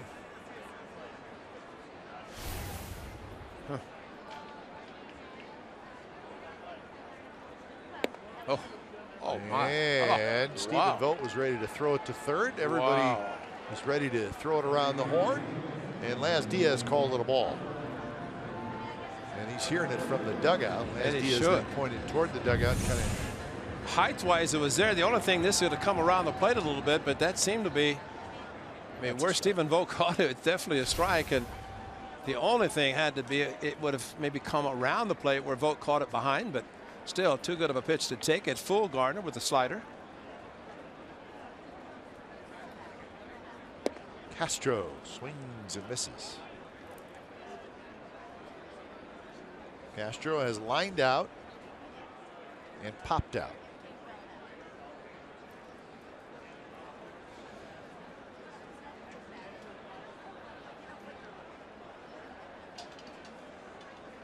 The trade for Starlin Castro with the Cubs happened in December.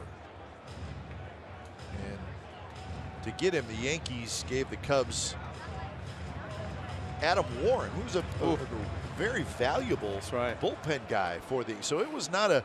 And Castro's got a big long-term contract, but it was by no means a giveaway. Adam Warren was very valuable for the Yankees. Starter, reliever.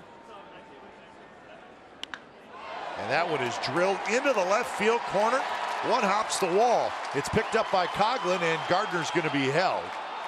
So Coghlan got a nice bounce. He played it well.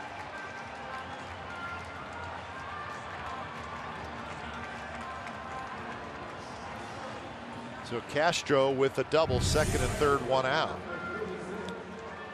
And again, a very aggressive swing by Castro, and got a fastball. Could not hit it so hard to hook it in the foul territory. Saw him earlier when he popped up a ball on the changeup, trying to pull. Gardner knew it was going to be fair, could not be caught, but ball did bounce back nice to the Coghlan. Gardner was not able to be sent. So here's Beltran with the infield in.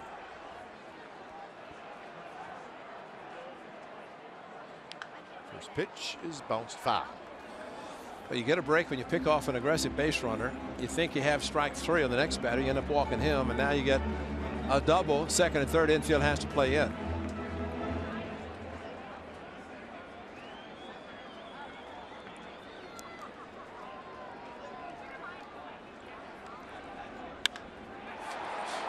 Reddick backs up. It's going to be deep enough. Gardner tags. He will hustle in, and Castro goes to third. So sacrifice fly by Carlos Beltran gives the Yankees the 2-1 lead. And that was a perfect pitch to do exactly what Beltran did. Pitch was up, a little bit away, and unlike the previous at bat when he tried to pull and was fooled on the pitch, that was up, and he knows he's a veteran. Just a sac fly, get the runner in, and he gets the job done.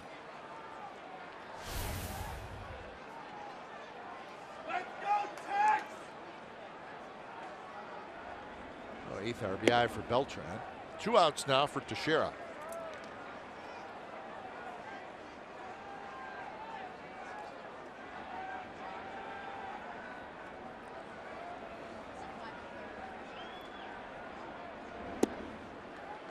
Teixeira with a walk and a strikeout.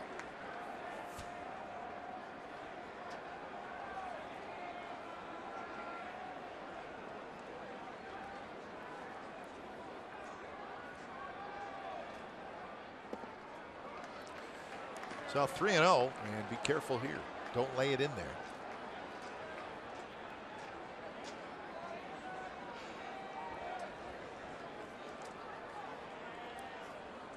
Fastball in.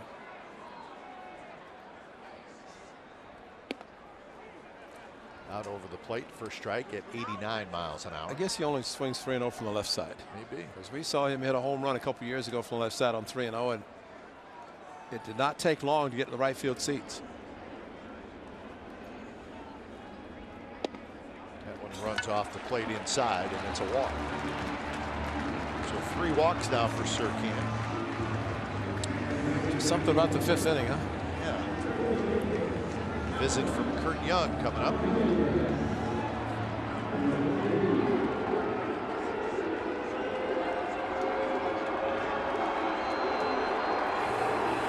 Come to the new, not the new parks, but the parks in general. And as soon as a pitching coach goes to the mound, you start looking around.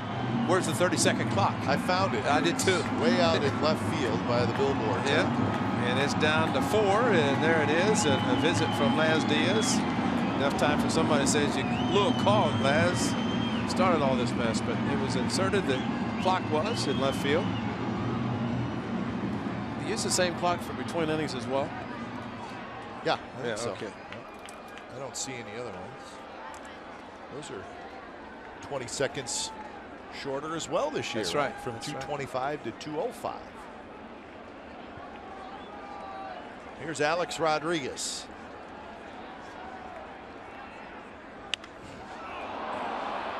Alonso now backpedals back on the dirt. He's got it. Side retired. A run on 2 hits and a couple of walks for the Yankees. 6th inning coming up from New York. It's now the Yankees 2 and the A's 1.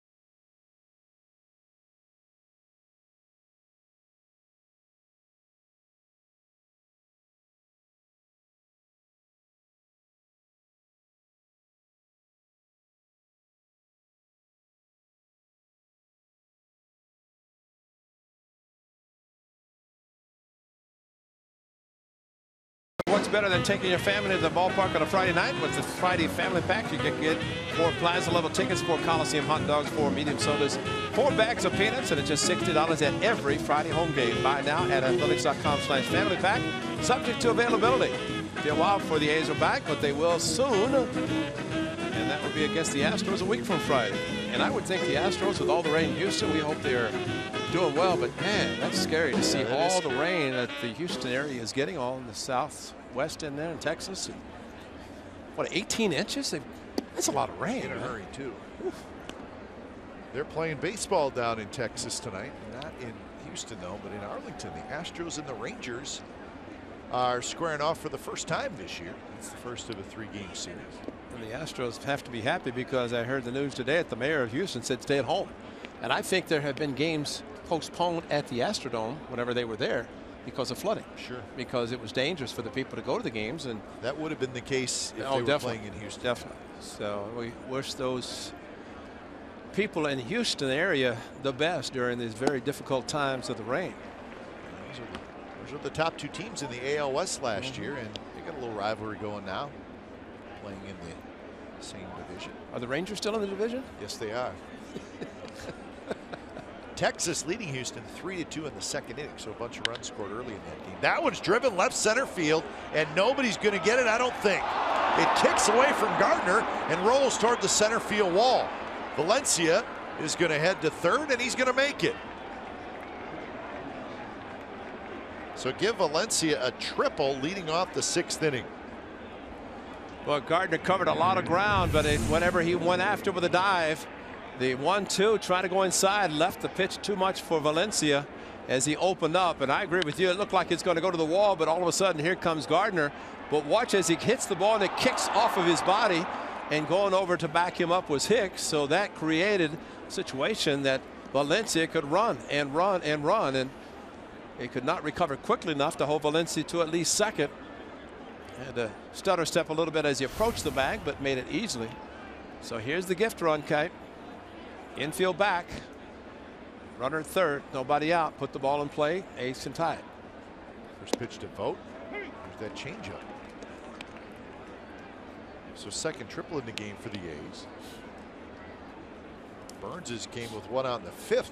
He's going to not get him home. They got to get Valencia home.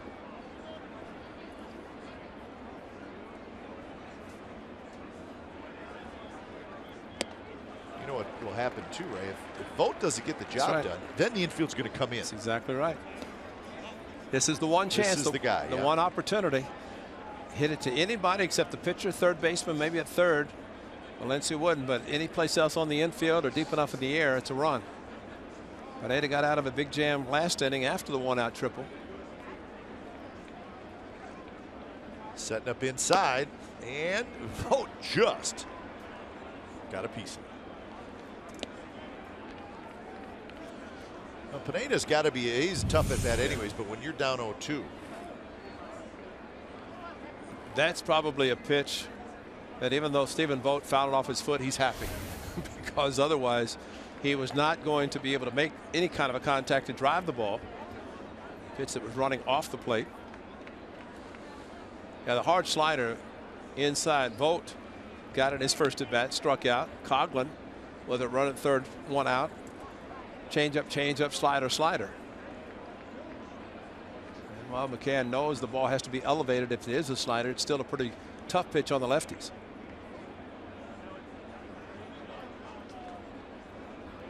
Got him.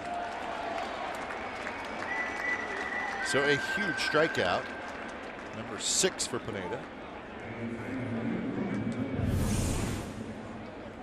Oof. Just a nasty slider again. So Jed Lowry, and as you expected, and it's true, infield does come in, which can help Lowry. We'll see if it does with the infield in. He usually tries to hit the ball to the opposite field in these situations. And he does in the right field, so he pulled it. And he got it through that drawn-in infield. I think it was going to be a hit, whether the infield's in or not. The A's will take it. And Lowry ties the game at 2 with the RBI single. Jed Lowry is such a good hitter when it comes to driving in runs. And the target was away off speed, came towards the middle of the plate, and with the infield drawn in, perfect for Lowry to find the hole between first and second and tie the game. RBI number 9 for Lowry. 7 for 10 with runners in scoring position this year. Incredible. So the A's had the right man up, and he came through. And here's Chris Davis. Davis pulls off, and boy, he's really been pulling off. And he's a pull hitter anyways. Yes. But it looks like he's pulling off even more. But during spring training, the one thing we kept hearing was he can use the whole field. He'll drive the ball out to right field. We have not seen that We've at not all. seen it. No, everything has been hips open, pull. And as mentioned earlier, once you see this, look where McCann goes. Mistake is in. But if you are pull conscious, pitcher's going to live outside. They're going to live away. And Barbato starts to throw. But Ray, even if the ball's down the middle, if you're pulling off, that'll hurt you if the ball's down the middle too. Exactly. And we've seen some pitches for Chris Davis lately that have been good pitches to hit, and he just has not been able to drive it anywhere. And it's got to be frustrating for him. He had a lot of success last year, 27 home runs with the Brewers, and comes to a new team with the expectations, as we talked about with Castro, another National Leaguer, but it is different. But he starts to pull the trigger on this backup slider. Didn't, but called a strike anyway, and that's when you know that it's tough, just because everything that happens seems to go against you. And then you had to know that Pineda was going to come with that hard slider. That was a good one. So Davis strikes out for the second time. I mean, that's just a well-placed two-strike slider. And if you open up, as he does, and he did, watch the hips. Hips open, pitches away, and so when that happens, you just fly, and you almost want to go to the plate and close off and hit everything up the middle to right field. 2 outs for Alonso. A's have tied it here in the 6th. Valencia's triple, Lowry's 1-out single.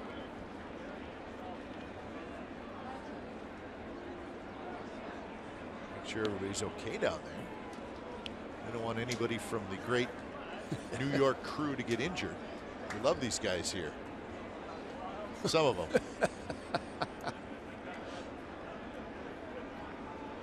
Good group. They do a good job. Gardner's under it. He's got it. Side retired.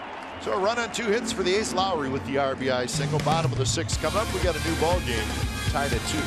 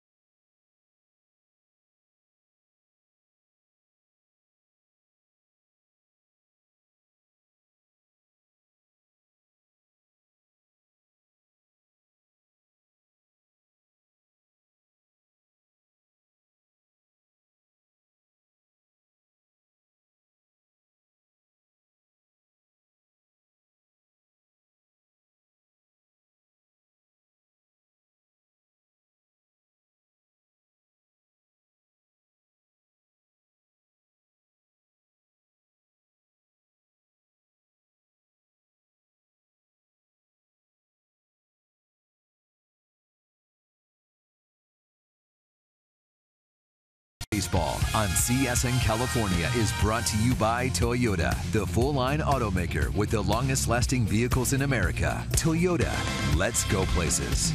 And by Xfinity. X1 from Xfinity will change the way you experience TV.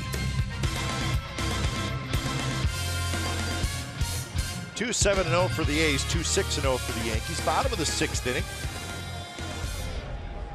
Eric Surkamp through 5, 3 walks, 3 strikeouts. He'll face McCann, Hicks, and Headley.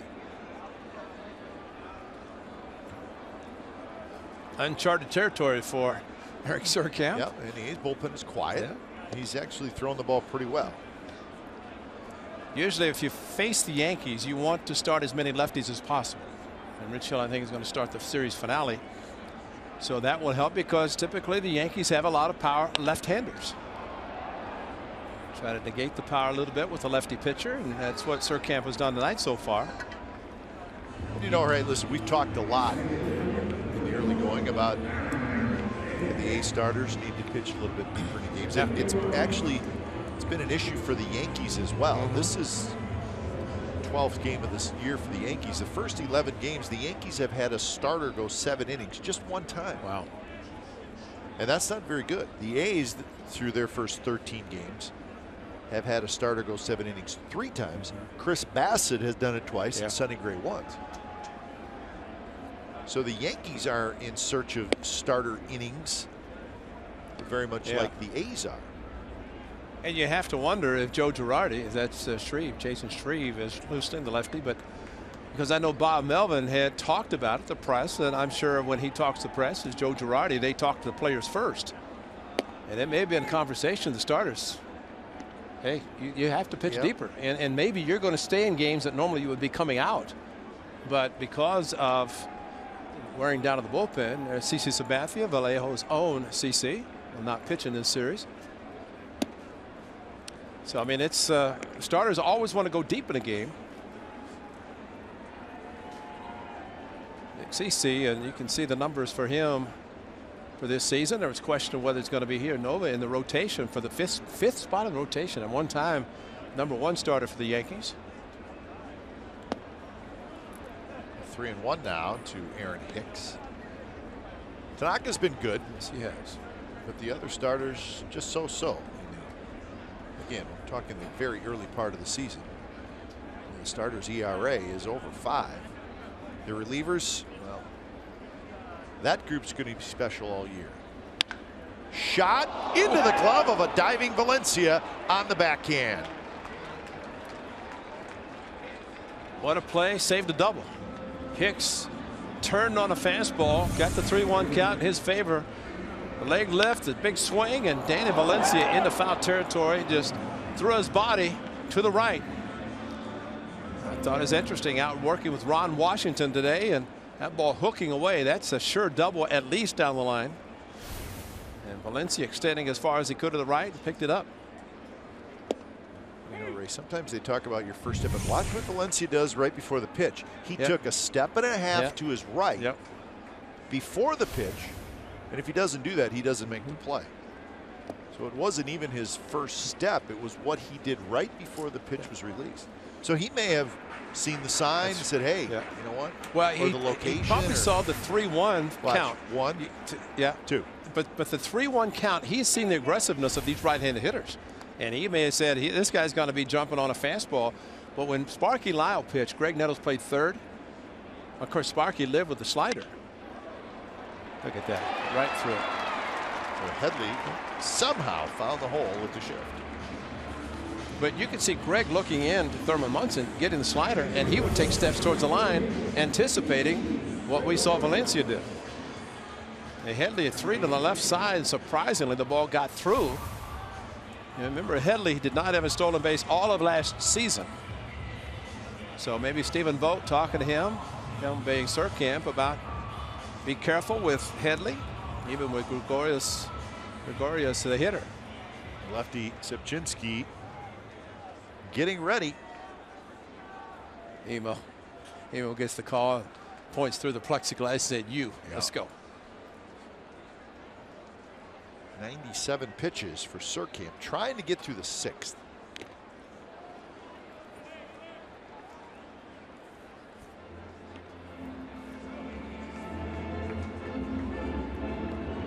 Pitches by inning breakdown. First inning, he had 25. After that, he's been pretty good. 5th inning, a little high.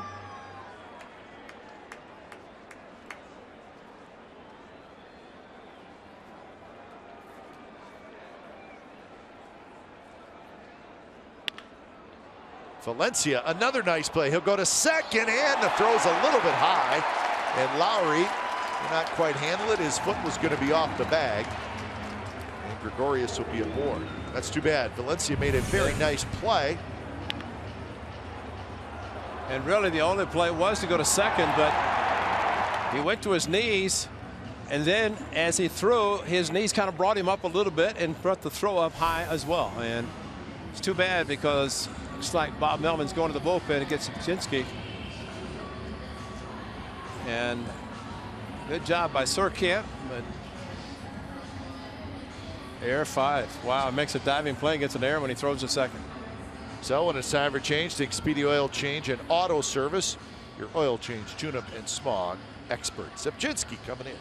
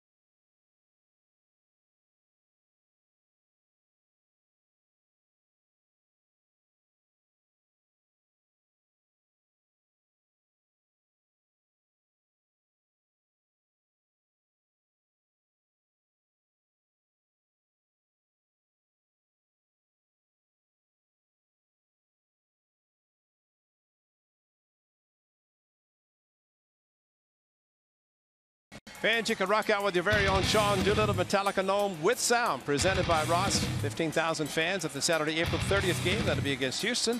will receive this one-of-a-kind giveaway that actually plays the A's closer's walkout song.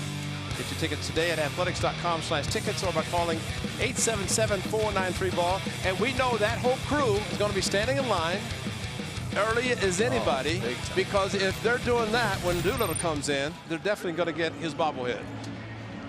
Sir Camp, a very good job, and too bad he could not have completed the 6th. Excellent play a couple of times by Valencia. But Sir Camp, actually, we're told that Valencia was given an error as he made the diving stop and threw to second, threw it high, and to be given an error. So Subskinski comes on to try to get the A's back in the dugout. He's done a good job. Those are the numbers you see. The numbers you don't see, Ray, he has stranded all 6 of his inherited runners. Yep. And that's what he needs to do right here. Always an important number for relief pitchers, especially guys who generally come in the middle of an inning. First pitch to Gardner. Scoots away from Vogt. He can't find it. And they're gonna, no, it goes into the dugout, so the runners have to stay. And Headley made a huge turn, but the ball took such a big hop it bounced into the A's dugout, so the runners move up to second and third. Joe Girardi wants to just get a clear reading on this. Well, he's going to say with the ball going in the dugout how many bases, but you're only going to get the 1. Stephen Vogt didn't know, so he goes back to plate, which is a good idea. Valencia went after the ball, and remember, not as much foul territory here as in most parks, especially at the Coliseum, and there's just a couple of walkways into the dugout with the rail, and once the ball went towards that side, it went down into the dugout.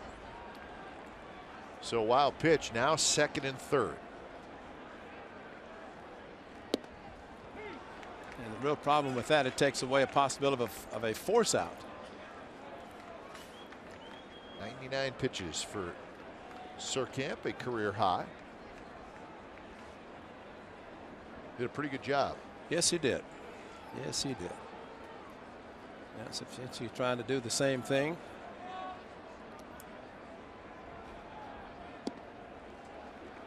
So 2-1 the count. Starlin Castro, a right-handed hitter, is in the on-deck circle.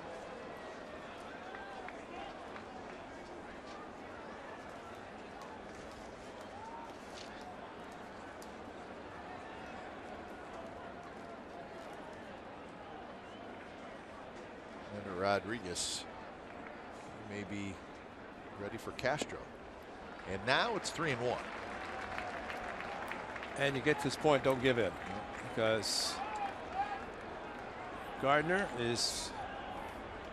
has been tough. He's got a double and a walk, and the walk ended up scoring a run, which gave the Yankees a lead, but maybe it wasn't a ball, but was called a ball. Subskinski is a situational pitcher, and these situations for him to get the lefty out.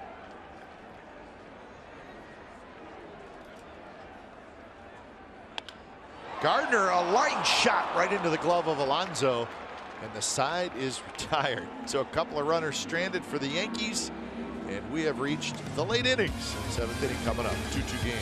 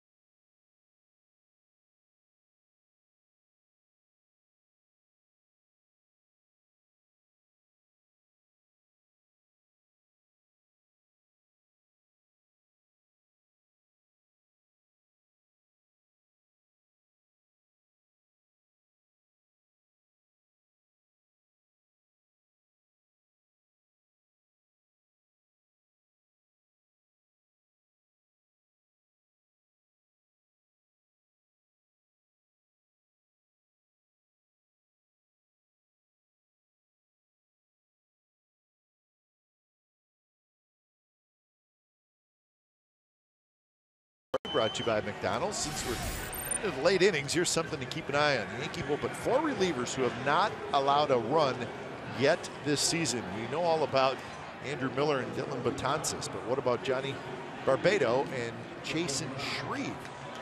They have not allowed a run either. But it's those first 2 guys that you really want nothing to do with, because they're not just getting people out right now, they're striking everybody out. And That's right. it's 2-2 in the 7th, so you get the feeling you probably will see those guys. When it's time for Change Things, Speedy Oil Change and Auto Service, your oil change tune-up and smog expert. So here's Chasen Shreve, good young left-hander out of the bullpen. And he'll face Simeon, Burns, and Coghlan here in the 7th inning. Of course, that Yankees bullpen will get Aroldis Chapman back on the 9th of May. As he is currently serving that 30-game suspension. So a really good bullpen will get a whole lot better.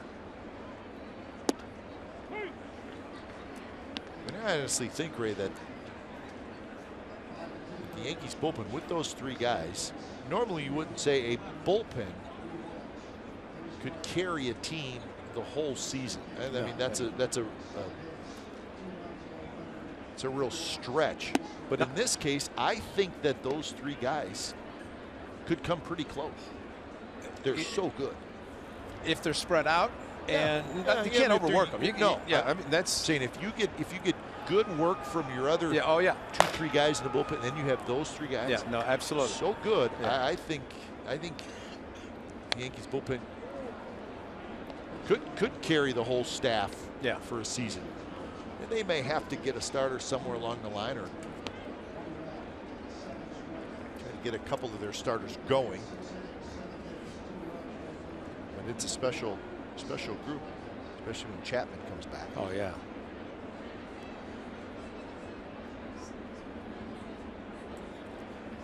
One and 2, just a bit outside. So if he comes back on May 9th, the Yankees are in Oakland. That's right.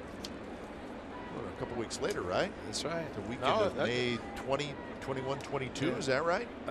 Yes. It's a 4-game series. It's a 4-game, right? So big fireworks on the Friday night. Yeah, 19, 20, 21, and 22. So we'll see. Gregorius comes up throwing. What a play! That's a play. Yeah. See an He moved a infielder. fair amount to his right too. He's got a very strong arm. Derek Jeter had to make this play, jump and throw, but Gregorius just stops and throws a bullet. And Simeon with good speed, but that's the backhand where he sets himself up to throw, square himself up after making the play. Shreve appreciates it. 1 out for Burns, who swings around to hit from the right side.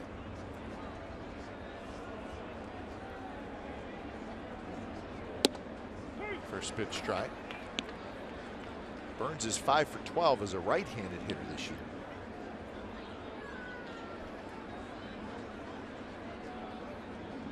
Rangers leading the Astros 3-2 in the 3rd. That's Feldman and Holland.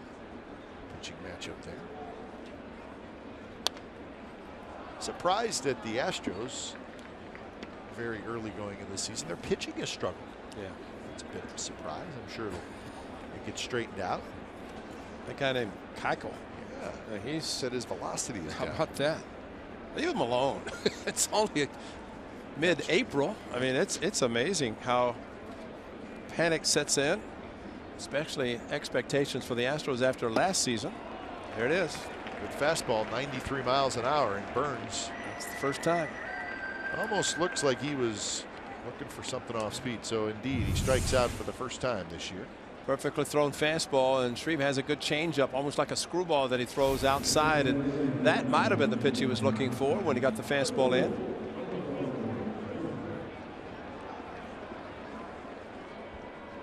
So Crisp is going to pinch hit for Coghlan.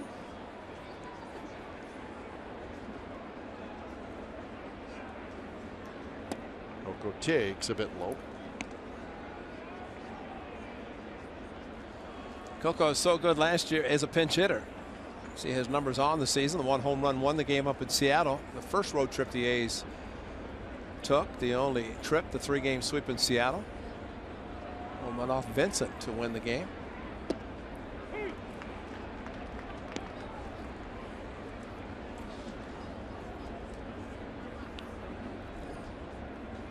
It is right behind the right field fence. It's the 4 train. Heading to Manhattan. You're asking Bob?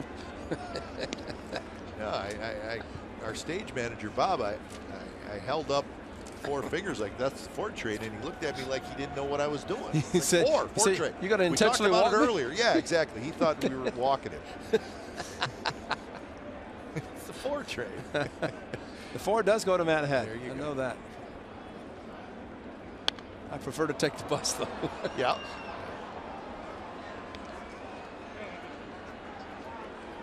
Yeah. Bob thought you were the manager saying, oh, you're going to intentionally walk the guy, huh? Okay, yeah. Eye test. I was giving him the eye test.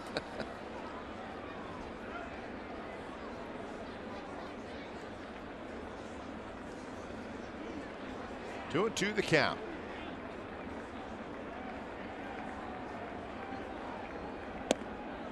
Good changeup there. Kind of fades away from the right-handed hitter. White Sox leading the Angels 1-0 in the 4th inning. Shoemaker and Latos the matchup there. Matt Latos has pitched well in his first couple starts. He's 2-0 on the year.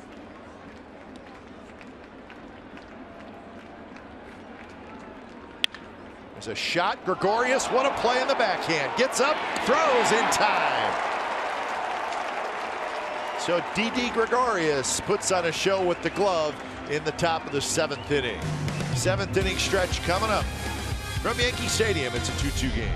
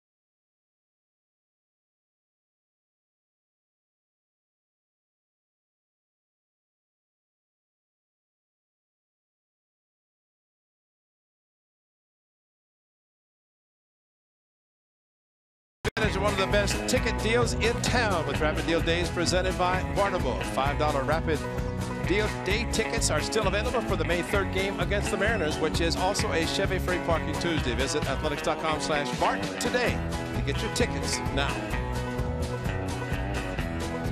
It's a 3 train. It's a 3 train. I'm holding up 3 fingers, Ray. That means it's the 3 train. But it's not Bartable. The 3 and the 4 train, just not Bartable. There's only one Bart. Yeah, there's only one Bart. When it's time for a change, think Speedy Oil Change and Auto Service, your oil change, tune-up, and smog experts. John Axford comes in. So Subjinski got the job done. Wasn't easy as Gardner lined out with a couple of runners in scoring position, but he did the job. Well, what an inning Gregorius had. Didi went in the hole to throw out Marcus Semien with a perfect throw, but even better than that on the 3-2. A shot by Coco Crisp. He went down to the ground, came up, and a bullet to get Coco. What a play by Didi Gregorius. Coco stays in the game in left field, pinch hitting for Coughlin. Remember last year, as we started to say, that Crisp had a great end of the season pinch hitting and hit the ball hard this time, but made a nice play by Gregorius. In fact, the bullpens of both teams are outstanding. We've seen the A's in the first 13 games that they have performed well.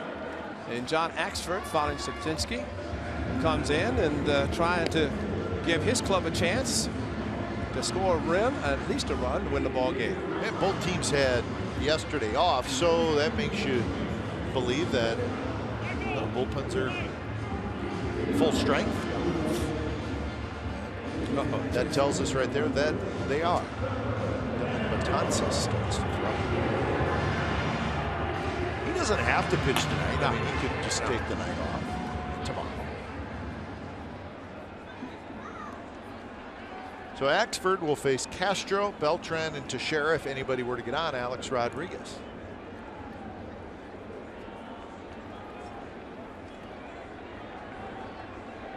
Castro, a line out, a pop out, and a double.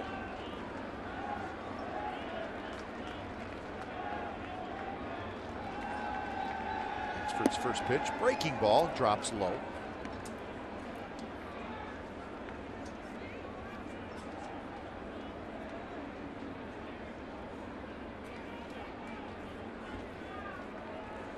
Probably some familiarity between these two players.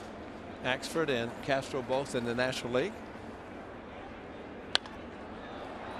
And Axford probably one of the better relievers as far as being able to throw an assortment of pitches, but knowing that when in doubt, he's got the 95 heater that he could always feature. Got Castro 3 for 10 with the double and 5 strikeouts against Axford. So indeed they have seen each other before.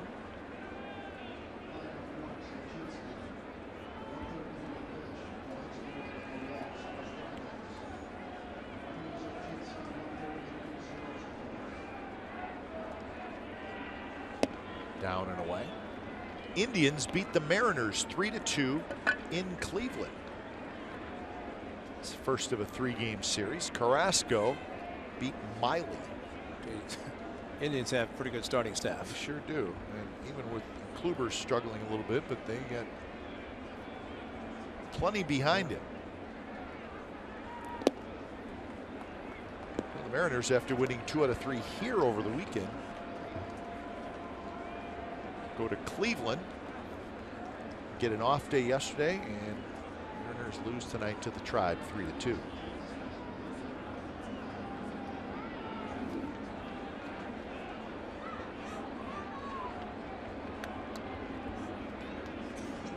Three and one.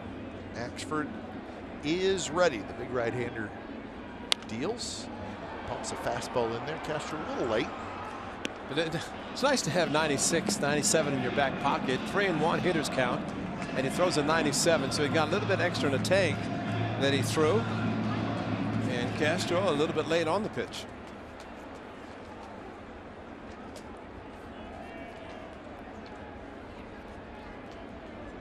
Looper.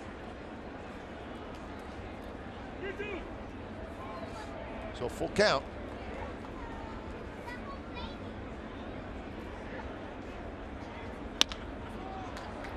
Simeon has it, throws on the run, and they got Castro, and he may have swung at ball 4. I think he did, but he's been so aggressive that he's done that a few times. A few Yankees have, but Marcus Semien, that was a difficult play. You have the speed in Castro, you're charging a ball, and having to reach down all the while charging it, make a good play, and on the run, make a strong throw to get a fast runner. Everything done perfectly by Marcus Semien. Circle around to get a good angle towards first base, and released it quickly and made the strong throw. And how much better have we seen him get every game? First pitch fastball, Axford, 96 miles an hour. And it's a strike to Carlos Beltran, who's doubled and scored, flied to right, and had a sacrifice fly. Every day working, as Ron Washington said, I'm going to have an early workout. I know one guy's going to be there, and it will be Marcus Semien.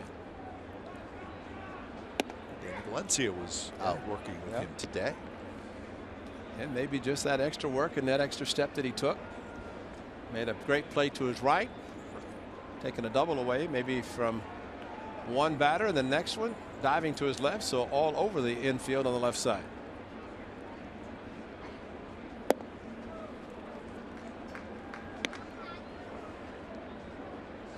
Teixeira to follow, so the big hitters up for the Yanks.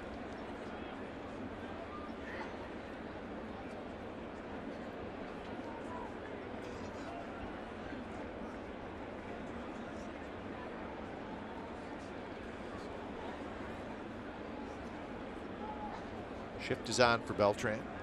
I feel like that fastball was by him. 97. It was by him. Good call, because he started to swing, and while he was thinking about the right field short porch, that pitch was away. Smart pitch by Axford to make it on the outside corner with the extra giddy up on it. Oh, right down the middle. 97 miles an hour. 2 outs here in the bottom of the 7th. Power arms, the A's, man, they have never had this. And get through the middle part of the batting order, this power hitter thinking right field, and he just could not pull the trigger on a pitch right down the middle at 97. But that's what a good fastball can do. Think about trying to fool a guy with some sort of an off-speed pitch when you've got that to be able to throw. It doesn't always guarantee they're going to hit it. Teixeira bounces one. Lowry charges. Plenty of time, and Axford has a 3 up, 3 down. 7th inning. We're moving to the 8th, and it is a 2-2 game. A's and Yanks.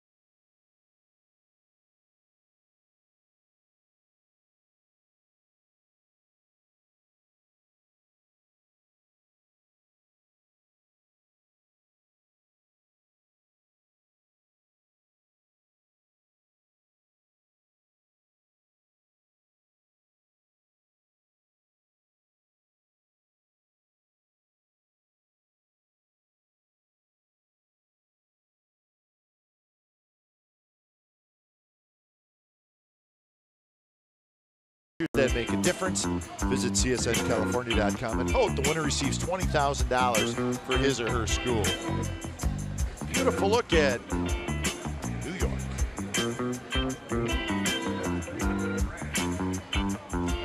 2-2 game, top of the 8th. And when it's time for change, think Speedy Oil Change and Auto Service, your oil change, tune-up, and smog experts. And the big fella's in. Dylan Betances. His 7th appearance, 6 innings pitched. He's got 15 strikeouts. But there's more to the story than that. Just so you know, his last 8 outs have been strikeouts. And he has struck out 14 of the last 15 hitters that he has faced. That is unbelievable. And this is the big leagues. This isn't little league. 14 out of the last 15 he has struck out. Wow. And he's a setup guy. He's not even. Yeah, did we tell you he's the 8th inning guy? It's not even the closer. And actually, when Chapman is eligible, and the A's will see actually the big three in Oakland, because Betances might be pitching the 7th. In tie games, it'd be like the Royals. There's Chapman's suspension we've been talking about, the 30 games that he took. So you add Chapman in, and Chapman's throws 100 miles an hour. Been an all-star 4 times. You drop him in that bullpen, and that's why it's maybe a once-in-a-generation bullpen. And there's another strikeout and a curveball.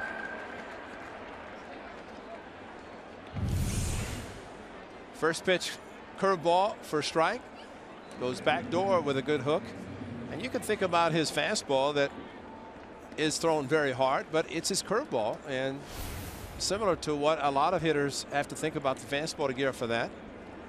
In fact, I'll take you back to July last year when he threw a curveball to Brett Lawrie in the 10th inning, leading off the inning, and hit a home run down the left field line on an 0-2 pitch. Well, he likes his breaking ball. Yeah, and he tried to throw it to Brett Lawrie, and he hit the home run, lose the game 4-3, and nobody could believe it. And he struck out the side when after giving up the home run.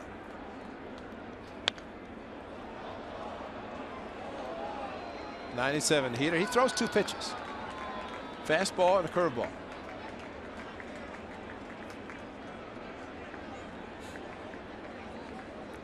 Valencia tripled and scored in the 6th.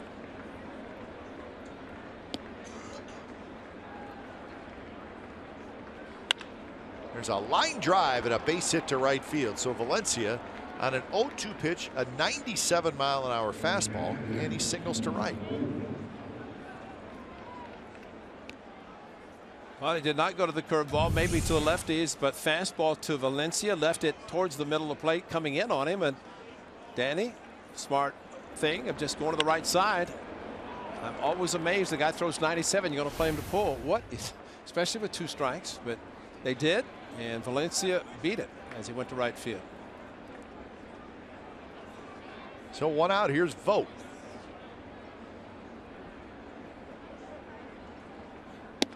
There's a strike. See, I think he throws the curveball more to lefties, just because it comes in to them, starts back door and into them. There you go. Curveball 55% of the time. Fastball 45%.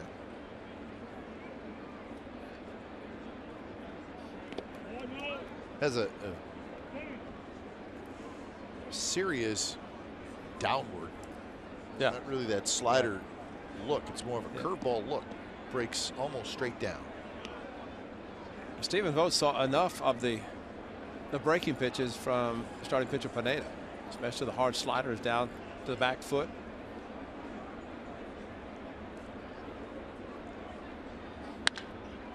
Hit hard, picked up, out at second, back to first, not in time. So Castro handled that hard shot from Vogt.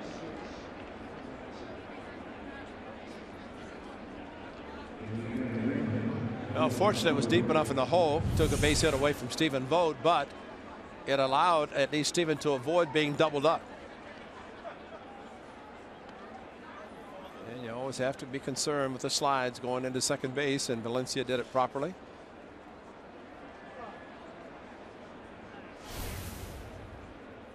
So 2 outs now, and here's Lowry.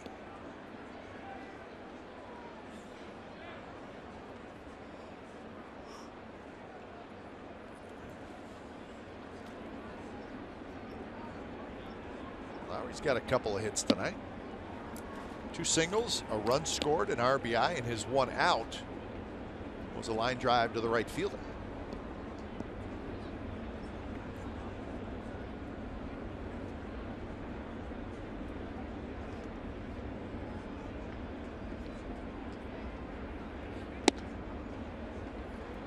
So 2-0. A couple of good takes by Jed Lowry. I think a lot of teams are tempted to see somebody like Betances, say, put him right in the closer role. But you look at the Yankees history, as long as we have actually watched it. Remember, Mariano Rivera at one time set up John Wetland. And then Rivera moved into the closer role, and everybody else tried to set up. Base hit by Lowry. Got the 2-0 count, got the fastball, and pulled it past the first baseman in between first and second, but that's the count in bad location with the pitch thrown. And with a shallow, or at least a short right field porch, and the right fielder playing shallow, it's tough to go first to third in this part. But Todd's eventually going to be the closer. Chapman is a free agent after this year. Andrew Miller signed for 3, so this is his second. And it's just kind of letting the kid get experience of pitching late in the ball game, but I'd say the plan is for him to eventually close for the Yankees. What a great time for Chris Davis to come through with a base hit to right field.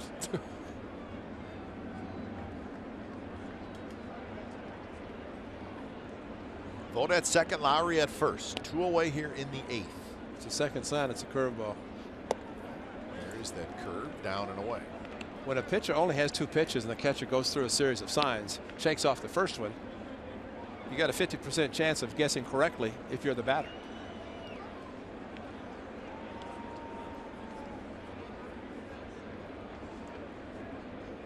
Johnson stands 6'8". That one hung a little bit. And watch his arm. He dropped his elbow, got under the ball.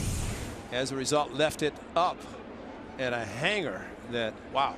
I'd like to have seen that ball leave the yard as it did last exhibition game. That's one we can look back on because Chris Davis unloaded on one.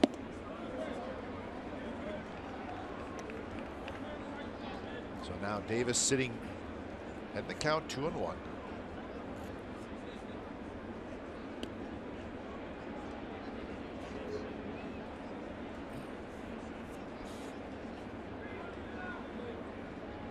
Outfield straight away for Davis.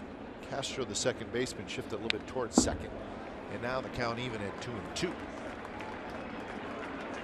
Looks like he's trying to get the breaking ball away from Davis, but he's hanging it. I mean, that's actually Chris Davis has had about 4 good pitches, a couple that he swung and fouled back. That could have been hit. The Yankees playing extremely shallow in the outfield, which is surprising for somebody who has the power that Davis has. Davis is 0 for 3. Fly ball to center field and a pair of strikeouts.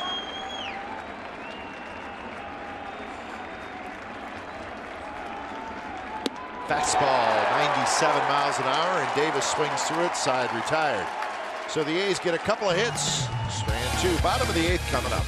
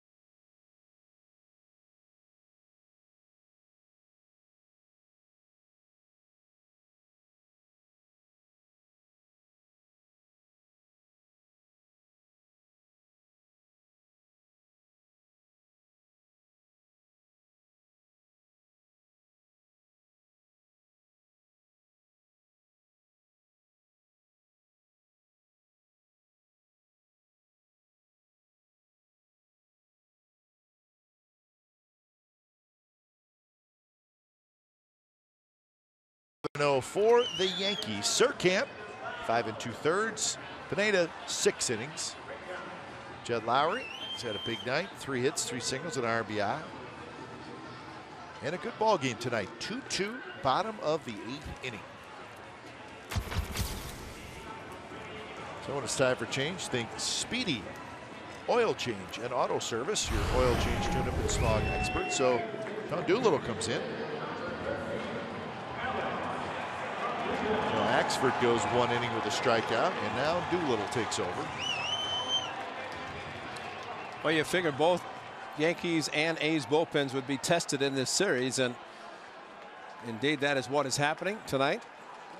So Doolittle gets Rodriguez, McCann, and Hicks. Righty, lefty, righty. First pitch to Alex Rodriguez is a strike on the outside corner. There's Andrew Miller.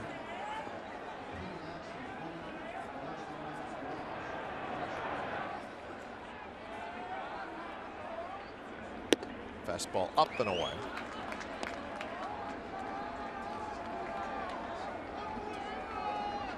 Just a couple of at-bats for Rodriguez against Doolittle.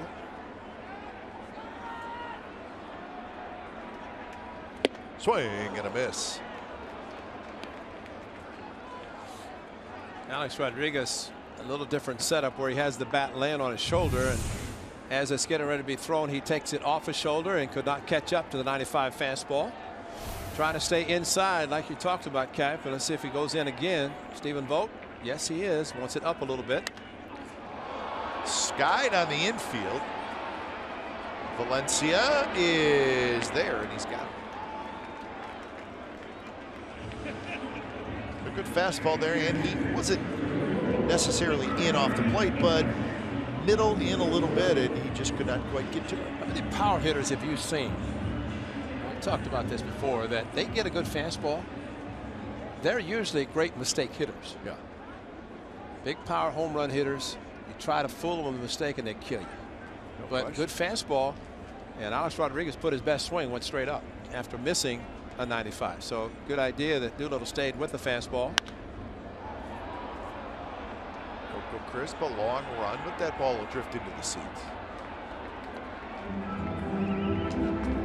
McCann is hitless tonight. Strikeout and a pair of fly balls to center field. Lots of power. Stephen Vogt, a quick chat with Sean Doolittle, and important because McCann has been up 3 times before this at bat. Stephen Vogt has caught and been behind the plate on those 3. Sean Doolittle way out in left field, and you cannot see a lot out there. So it's always important a lot of times to go with your catcher, and especially he wants to have a chat, because reliever comes in straight from the bullpen. Starting pitcher, of course, will start warming up. Catcher will catch him, go in the dugout, and they can talk, but it's not the same with a reliever.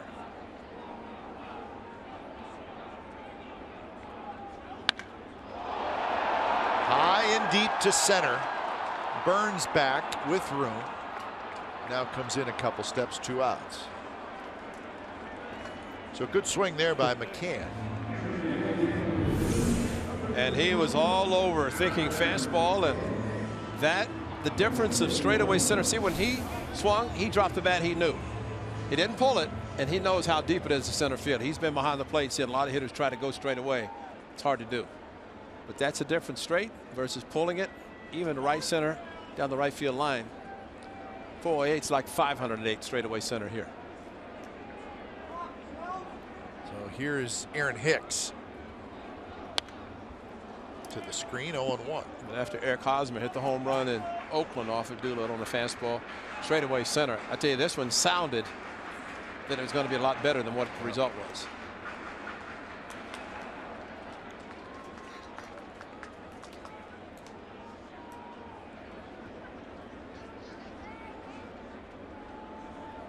Hicks 1 for 15 on the season. So all fastballs so far from Doolittle.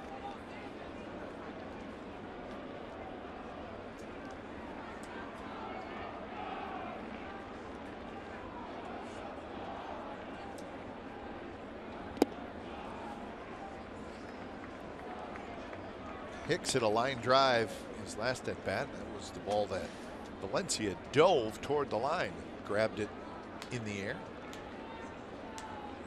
The 1-1 pitch was a changeup. See what he does on the 2-1 and what Hicks does after that changeup. Semien straightens up. Alonso digs it out, and Doolittle 3 up, 3 down, 8th inning. So we're moving to the 9th in New York. 2-2 game.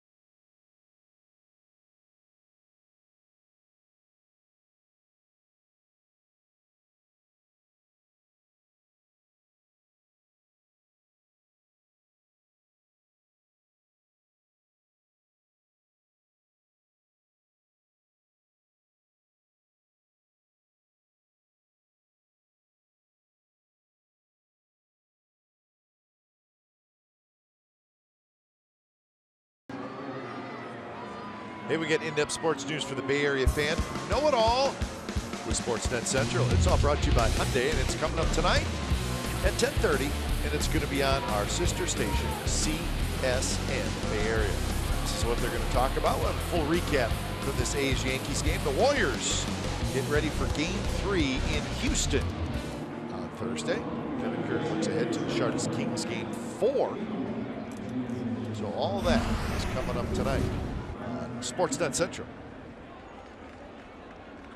So here's Andrew Miller. He's come in for appearance number 6. He's pitched 5 innings. He's got 12 strikeouts. And he's got a fastball and a curveball or a slider. And mid-90s with a fastball. There's your slider first pitch. He has struck out 7 consecutive hitters. Coming off a 36 save season last year, his first with the Yankees.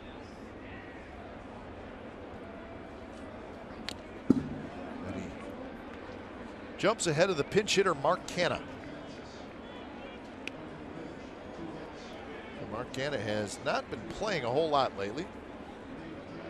So Mark, get a bat because you're facing Miller. That's right. First pitch breaking ball. Fastball that he was trying to catch up to. And remember his first home run. It was the first hit by an Athletics this year. So 3 pitches. It is nasty. Canha strikes out. So A's hitters have now struck out 11 times tonight. And if you're not accustomed to pinch hitting and you have to deal with this, slider, fastball, slider.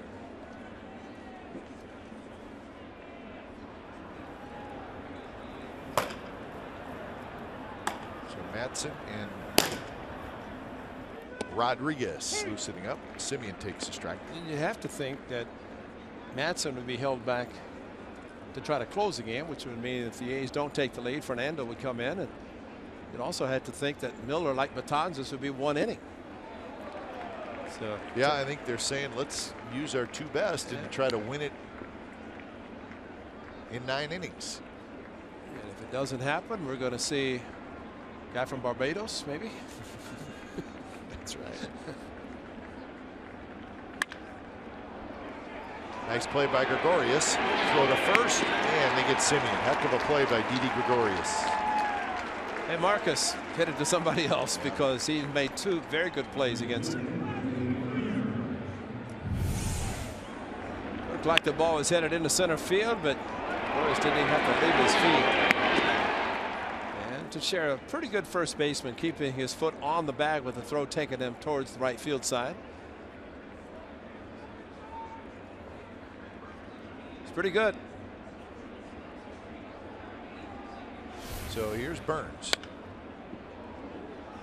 The timeline for Andrew Miller, he was a very high draft pick. He was the 6th player taken by the Tigers in 06. He went to Florida in the Miguel Cabrera trade. That's right. He just never put it together, and then went to Boston. And the Red Sox moved him to the bullpen in 2012, and that's when it kicked in. Good years for the Red Sox, Orioles, and now with the Yankees. And he's very good, as he has a very quick top of the ninth. Bottom of the ninth coming up in 2 games.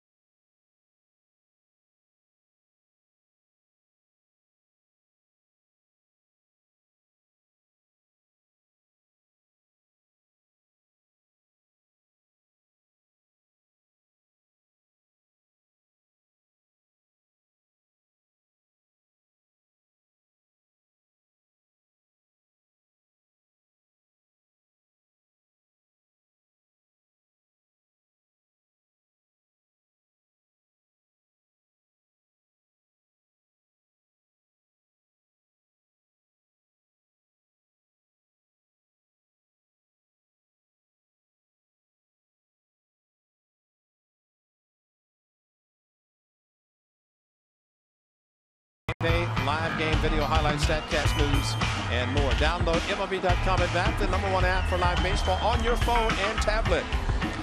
Bottom of the ninth, Yankee Stadium. 2-2. What a game. A bullpen game. Yeah, both bullpens have been great so far. A's will use their 4th reliever tonight. It's Fernando Rodriguez. Good ERA to start the season of 1.13.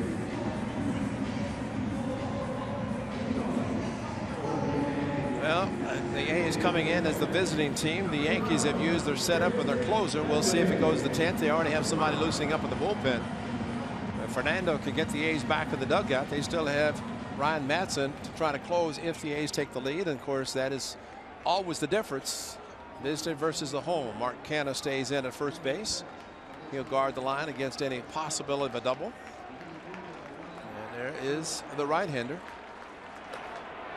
I believe it's Kirby Yates. And the A's hope we'll be seeing him in the 10th inning. Headley to lead it off, followed by Gregorius, and then Gardner here in the bottom of the ninth. The first pitch is right there for a strike. Headley is 1 for 3. He had a base hit in the 6th.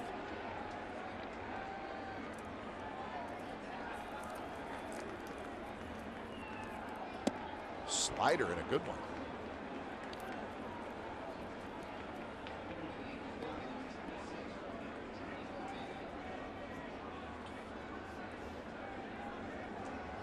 It's Johnny Barbado in the bullpen. I was wrong. It's not Yates. Just a little bit high. Well, remember the Yankees had the pinstripes, no names on the back. Yeah, Johnny Barbado. So he wouldn't turn around so we could see his number. Yeah, it's his fault. And we knew it wasn't Betances or Miller. No, those guys. Curve. So Headley stays alive. Count remains 1-2. Okay, you know, in all seriousness, it's not like the Yankees of the past where you had guys that you knew that when they showed up, you knew who they were. Yep. But it's totally different now. And the changes, you know, that guy, Alex Rodriguez, and the veterans on the club. A cue shot, and it rolls under the glove of a diving Simeon. And The winning run is aboard with nobody out here in the bottom of the ninth. He didn't hit it very hard, but he just spurted through the infield. It's right off the end of the bat. Yeah, it was shading him to the right side, so Semien had to go far to his right.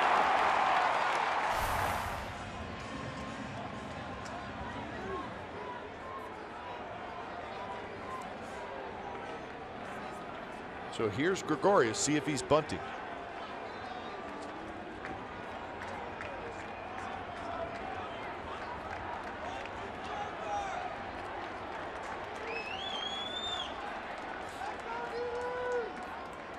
Valencia in at third, squares to bunt, and the pitch is high. And I'm sure what the A's talked about in their team meeting, going over the Yankees and thinking about Joe Girardi's team as being more of a running base stealing team. So you have to be concerned about the bunt, but also that some of the guys have the green light, like Chase Headley. But coming in hitting a .154 as Headley was on base tonight with a couple of hits. He's not had many opportunities with that batting average to steal bases, but he is doing more running this year. And maybe there's going to be a pinch runner. Something's happening with Laz Diaz looking in the dugout. Maybe I think Ellsbury's grabbing a helmet. There he is. So Jacoby Ellsbury is going to run for Headley.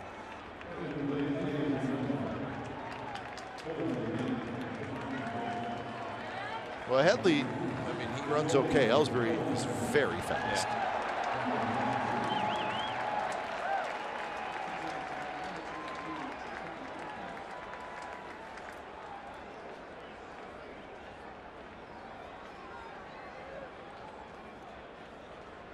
I would think Gregorius is still going to bunt. Yep.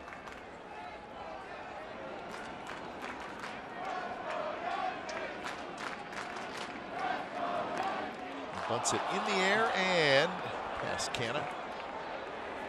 That's a fair ball. It's a base hit to right field. He punted it so hard. That's right. Line drive down the line. And see, this is not an attempt to sacrifice by Gregorius. And this is a situation, if you're a hitter, you're sacrificing yourself. It looked like he was trying to drag the ball, pull the ball for a base hit.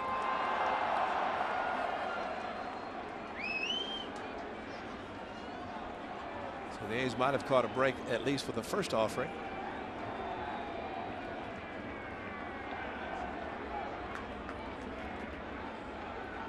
Ellsbury with his lead.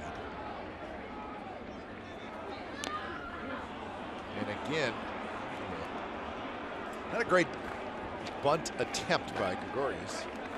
This puts the manager in a tough spot when you get to 2 strikes. This is a great pitch to bunt, but look at the angle of the bat, and the bat was behind the plate. I mean, he just, that was not a great bunt. One sack bunt this year, had to be on a breaking ball. That was a good fastball from Fernando that just kind of snapped his bat at it.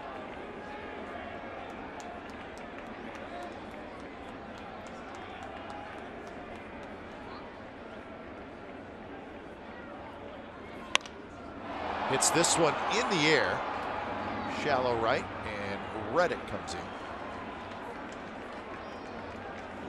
So an unproductive out by Gregorius. And that'll bring up Brett Gardner. And you wonder now, Ray, with, okay, the bunt is now off. Right. And you have a terrific base stealer at first. Gardner sprays the ball around. I think this is a spot where if you're the A's, you have to be careful, because you could get some action here from the Yankees. Well, Ellsbury wanted to get the time that Fernando's releasing the ball. But you'd have to think, and I agree with you, that you'd have to think the Yankees would like to have sacrificed Ellsbury to second, but since he was not sacrificed, that maybe he will try to steal his way. Stephen Vogt, while as he says, I do not have the strong arm, I try to get rid of it quickly. And that's a big plus for him. Fegley has more of a stronger arm throwing out base runners. But for Stephen Vogt, it's the quick footwork, getting rid of the ball as quickly as possible.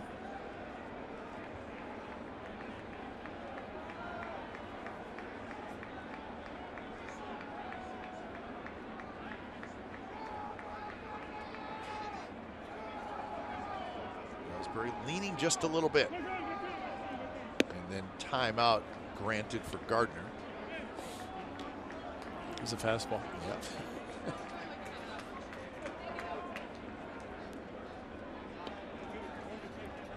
Starlin Castro is the on-deck hitter. After Castro, it would be Beltran.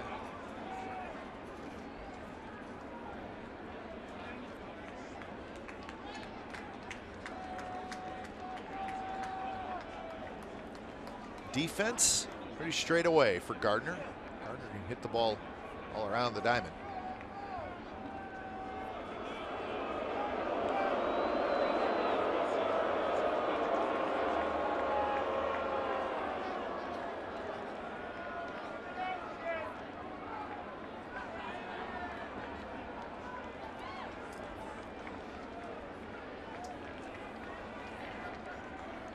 Ellsbury steps off.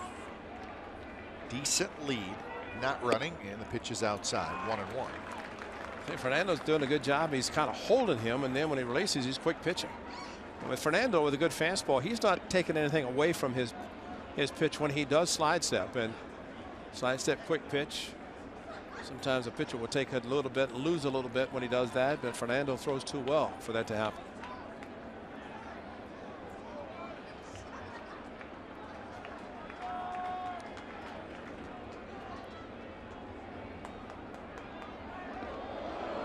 Ellsbury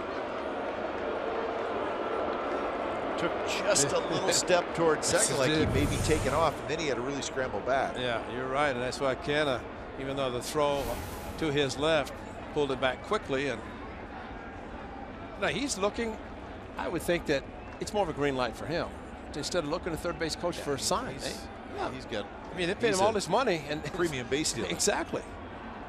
There's a slide step and a good one. So Gardner goes around 1-2. Quick throw to first, and then the little slide step with a lot of fastball velocity on the inner part of the plate. Geez, that looked like the ball that Surkamp threw. Was called ball 4. Yeah.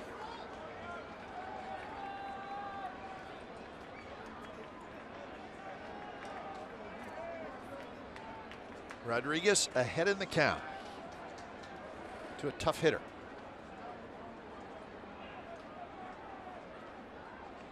Ellsbury runs. The pitch is high. Vogt's throw is in time. They got him.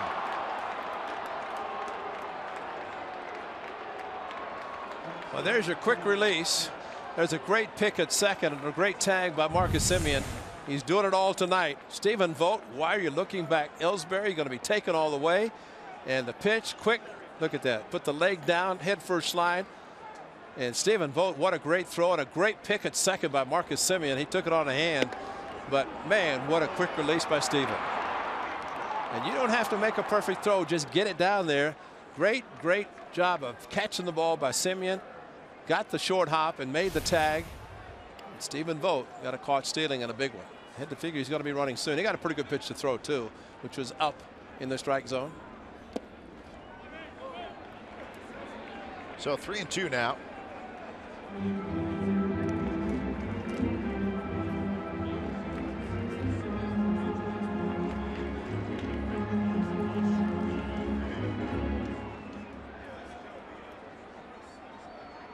Ellsbury, terrific base stealer, and it looked like he got a decent jump. He did glance back. And a nice throw. And slide head first, got a strawberry on his right elbow. 3-2 pitch, high fastball to the screen. Now Marcus Semien, this is such a tough play, but Marcus Semien he put his left foot out almost like he's trying to block Ellsbury, but Ellsbury went around him, but he knew he was going to slide head first, and somehow Marcus, maybe when he tagged him hard and quick, flexed his wrist back a little bit. If you're a stolen base threat, why do you look back? You know, it's got to slow you down. And he struck him out. Nice job by Fernando Rodriguez. And we got extra innings from New York. A's 2, Yankees 2.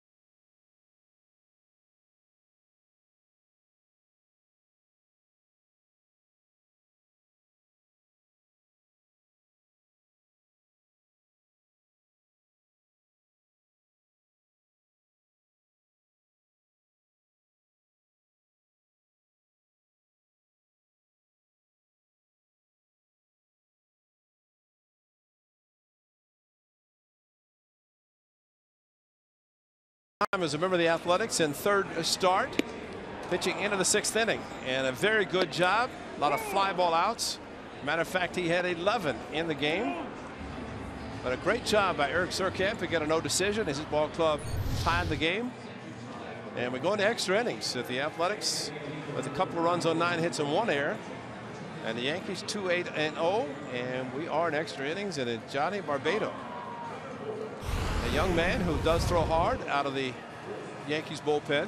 This is Barbado, right? I think he's warming up. Yep. So the A's will see him for the first time, and got through Betanzas and Miller. See what they can do against someone they have not seen. 6 innings. He has 9 strikeouts. Good fastball, mid-90s. Curveball and a slider. And Chris to lead it off against Barbado. He shoots one to left field. That's Aaron Hicks, who has moved from center to left. So 1 pitch, 1 out. Give you some of these changes in just a moment. Coco looked like he just tried to slap the ball and ended up hitting it deep enough for Hicks to catch it. So 1 pitch, 1 out for Johnny Barbado.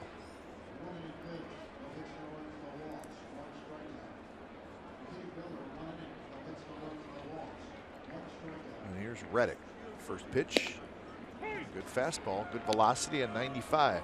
Barbado is 23 years old, 6'1", 235-pounder. That's Ryan Matson warming up for the A's. Barbado, originally a Padre, came over in a trade for Sean Kelly a couple years ago. So a big leaguer for the first time this year. Saw Matson warming up, and I think that's just in case the A's take the lead, because I think Fernando Rodriguez is going to be the long man for the A's. He's capable of doing that. Line drive into the glove. That's Ronnie Torres. So Headley, who was pinch run for, is out of the game. Ronald Torres. So 2 away, and now Valencia will hit. Valencia is 2 for 4, a single, a triple, and a run score.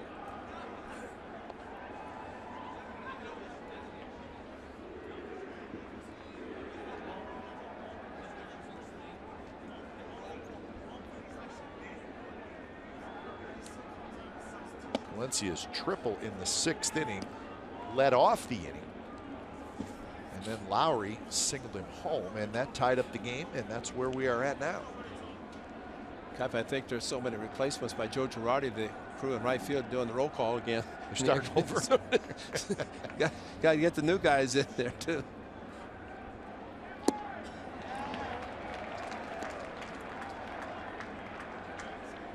So there are the changes. Third base, Ronald Torres.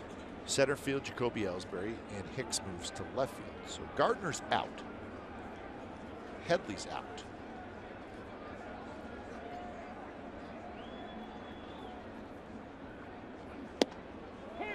So more velocity out of this Yankees bullpen. And I know the Yankees are high on this young man, John Barbado.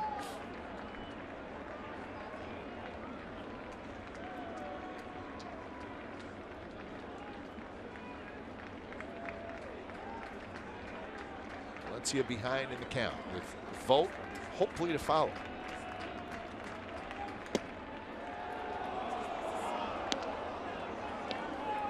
Barbado snapped the ball back. He was one in the swing from Valencia on a slider, curveball moving away from the right-hander.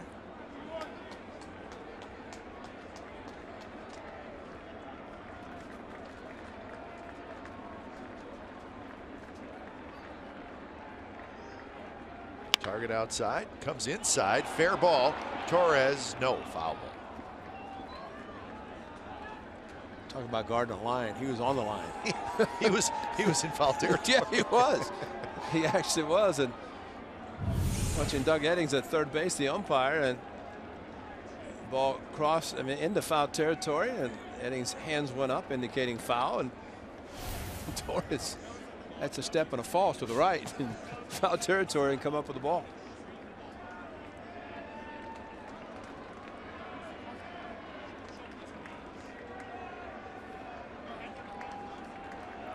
So another 2-2 to Danny Valencia. And there's a wicked slider, and Valencia strikes out. So the Yankees bullpen is good. A's bullpen has been good, and we're moving to the bottom of the 10th. It's a 2-2 game.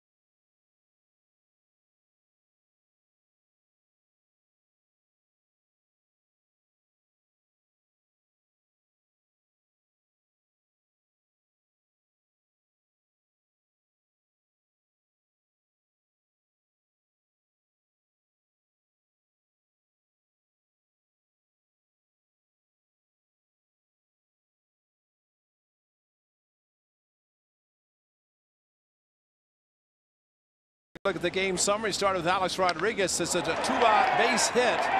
Fastball in on him. Did not get it in far enough, and that would score Beltran. The A's, though, came back on a 3-0 fastball hit nicely by Marcus Semien. The A's also scored that run to tie it with 2 outs. And Beltran with a sac fly right field. That would plate the second run for the Yankees, give them the 2-1 lead. But very quickly, the A's would come back and do the same. Tie it on a base hit by Jed Lauer of the drawn-in infield. That was after a triple by Danny Valencia, and that's where we stand into the 10th inning, bottom of the 10th. 2-9-1, 2-8-0 for the Yankees, and he's trying to take it to the 11th. And Ray, as you predicted, Fernando Rodriguez stays out there. 15 pitches in that 9th inning. And faces Starlin, Castro, Carlos Beltran, Mark Teixeira. So it's the heart of the order for the Yankees here in the bottom of the 10th. Fernando Rodriguez, the type of pitcher that you like because he can give you some length, some innings, and trying at this point to do it. Semien throws, and Canna holds on to the low throw. What a way. The Rangers leading the Astros 4-2 in the 6th inning in Arlington. Indians beat Seattle 3-2. White Sox leading the Angels 2-0 in the 7th inning. So more good pitching from the White Sox, and they've got it all year.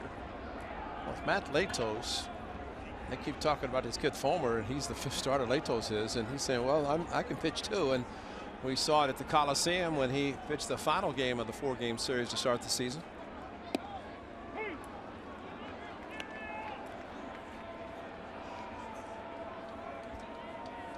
A bounce back year for Matt Latos.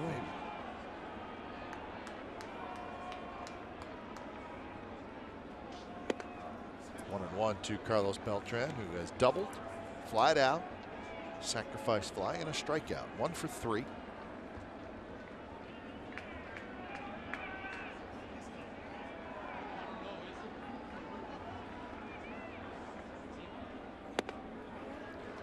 Trying to 395 career home runs. And trying to stay away from him also instead of giving him a chance to pull the ball. Rondell getting heated up.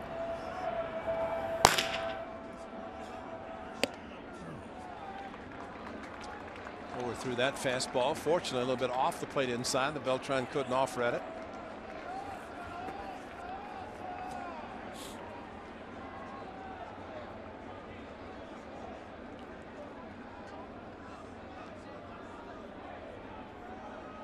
So hitters count for Beltran. And now 3-2. So a fastball that was away. You just do not want to take a chance. These guys know how to pull the ball. Beltran's such a veteran. McCann, of course, signed with the Yankees. They wanted to sign him because of the short right field porch.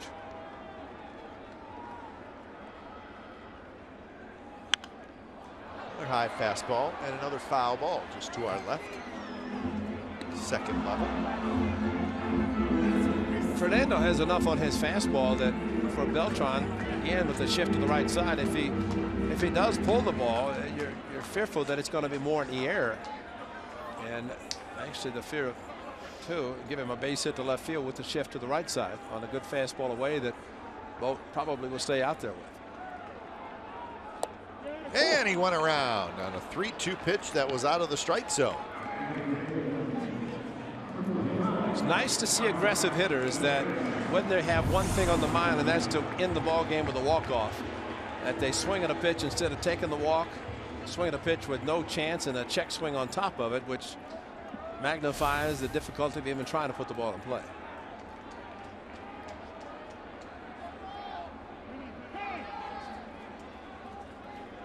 So now with 2 outs, it's the dangerous Mark Teixeira.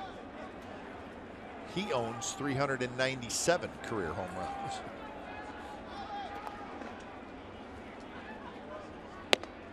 Fastball taken for a strike.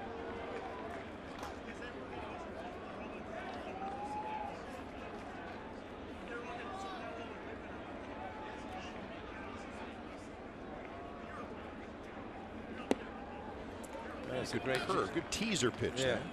John Sterling, of course, he of the many names. We do not want to hear and see a text message. No, we don't want text to send a text message. But that's John Sterling's call for Mark Teixeira.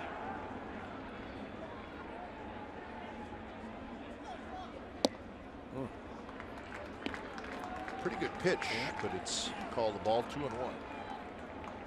Well, Mark Teixeira right now is sitting dead red. Said fastball, 2 curveballs that have missed. Stephen Vogt moves outside. Gonna go inside. It's hot. So 3-1. Alex Rodriguez is your on-deck hitter.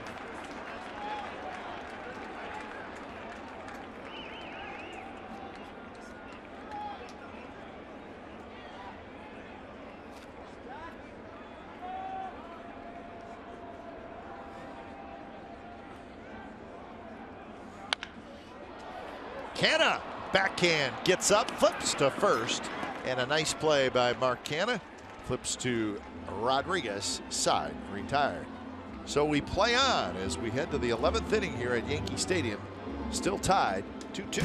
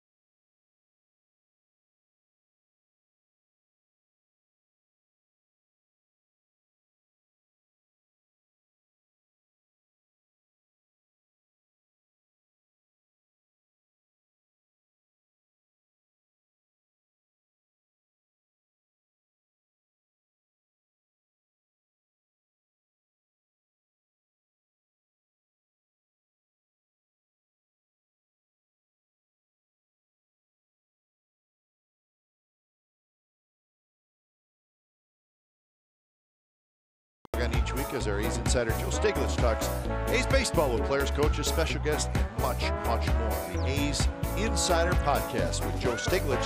It's on csncalifornia.com, also available on iTunes. Nice looking hats, jacket. Yeah. Front row here at Yankee Stadium at the those good seats down there with all the food you want to eat. 31,952 is the attendance tonight for game 1 of this 3-game series.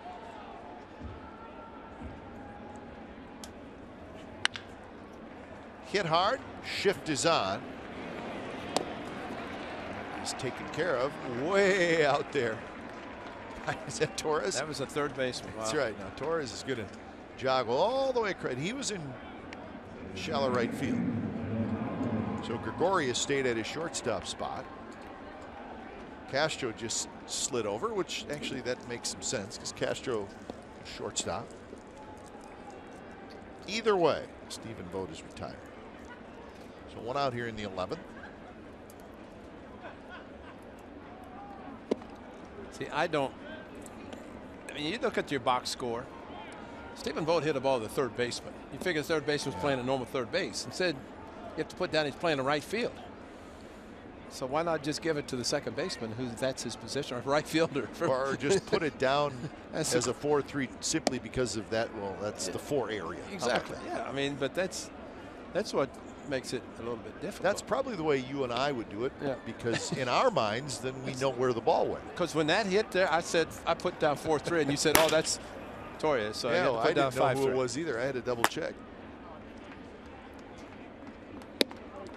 Well, they saw Dull and Matson, so Matson up again, but smart enough as a veteran reliever that he is loose. He knows he has plenty of time if the A's score a run. Instead, Ryan Dull getting heated up to come into the game if the A's don't score.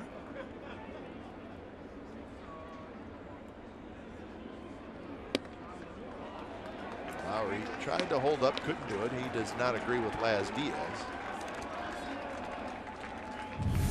You be the judge. Yeah, first of all, it's Laz Diaz making the call. Although it was a good one this time, still defer to the third base or first baseman umpires.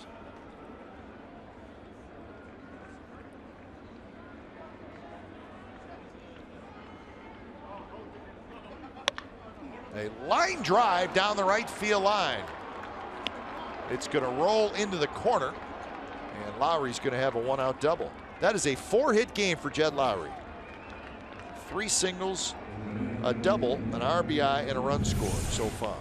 Watch him handle this curveball just like he did against Kelvin Herrera on Sunday.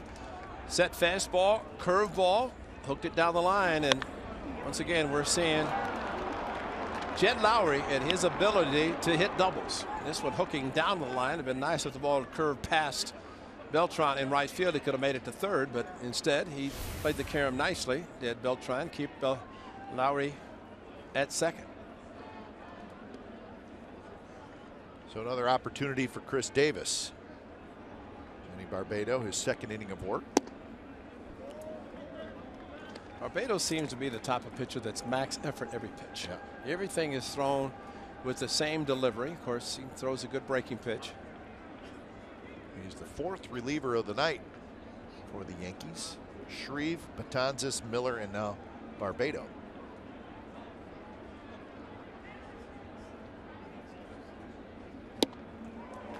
Davis misses that one. Took a little off, 87.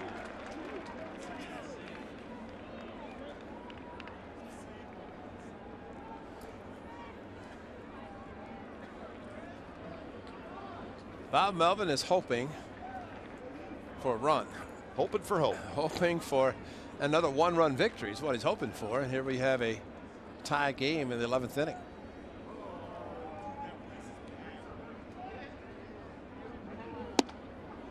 Close pitch. 2-1 the count. I read today the A's were 4-3 in 1-run games. Did not win their 4th 1-run game last year until June. That's how bad of a season it was. And of course, a strong bullpen has helped them so far this season win those close games. Trying to win another one.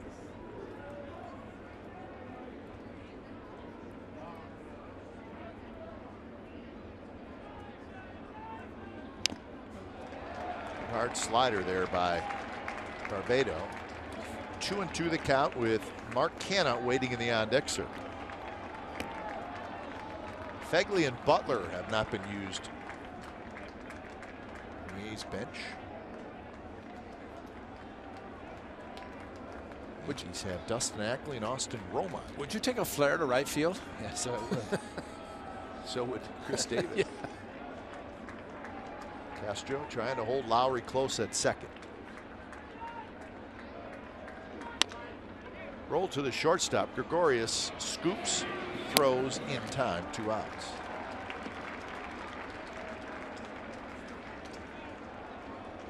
Jed Lowry getting to third base even with the ball in front of him. Gregorius taking the sure out.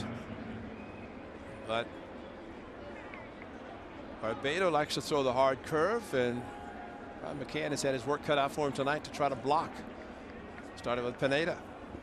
Betances.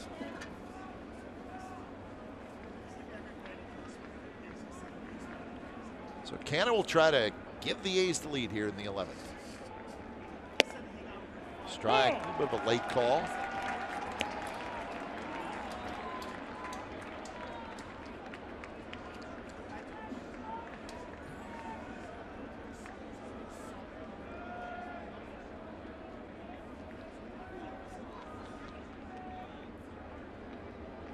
Canha pinch hit in the 9th inning, and that was against Andrew Miller. Struck out. Another slider.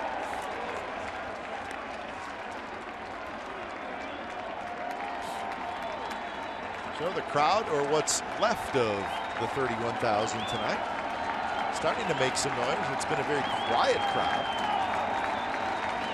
Mark Canha's first home run, only home run of the season, came on a first pitch fastball from Rodon of the White Sox to right center field. A liner off the glove into left field, and the A's are going to take the lead on an 0-2 pitch. So Canha hit a low liner that Gregorius just could not come up with. And how about that? A's lead 3-2. He's made some miracle plays tonight, but Canha smoked the ball, and you're right, kept the ball stay close to the ground. Got a fastball, and he just hit it so hard that it scooted close to the ground. Gregorius made some great plays tonight, could not come up with this one. And you have to wonder, Canha can run so well, even if he catches the ball laying out the way he did, would he have had time to get up and throw him out at first base? But he didn't. And Barbato with the disappointed look on his face, but a great 0-2 swing. Oh, now Canha's going to be caught off first, and he is called out. A nice play by the catcher there, Brian McCann. But Mark Canha comes up with a huge hit here in the top of the 11th, a 2-out RBI single. So Matson's going to come in to try to save it. A's now leading 3-2.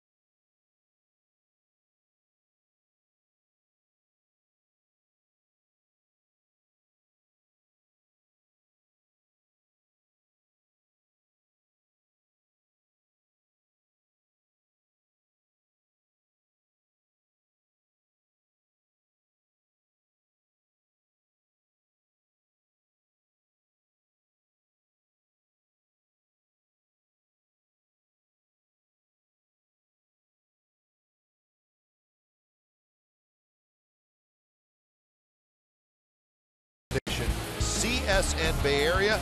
We'll have highlights from this terrific game so far between the A's and the Yankees. Pitch you ready for Game 3, Warriors and the Astros, and we'll get you ready for Game 4, Sharks and Kings. And then Buried and Dave Feldman will host. So a good ball game tonight. The A's get a big hit in the top of the 11th. And now Ryan Madson will try to save it for the A's as the Yankees come to bat in the bottom of the 11th. Rodriguez, McCann, and Hicks are the 3 scheduled hitters. 4 saves for Madson.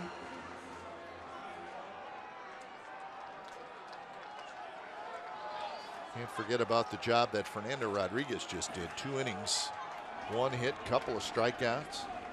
And that was an opposite field hit by Headley, taken out for the pinch runner, and Stephen Vogt threw Ellsbury out, but a great job. Madson trying to finish the deal. First pitch, Rodriguez goes out of the strike zone and swings and misses. 2 for 4 tonight for Rodriguez, couple of singles. He knocked in a run way back in the first inning. Now they're still trying to stay inside with him, and got in there. Yes, he did. Good movement in. You know, to pitch inside to a right-hander, it's not as bad as if you try against a lefty with a short porch. A little bit more difficult to left field, left center. It is a big yard from the right center over to the left field foul line.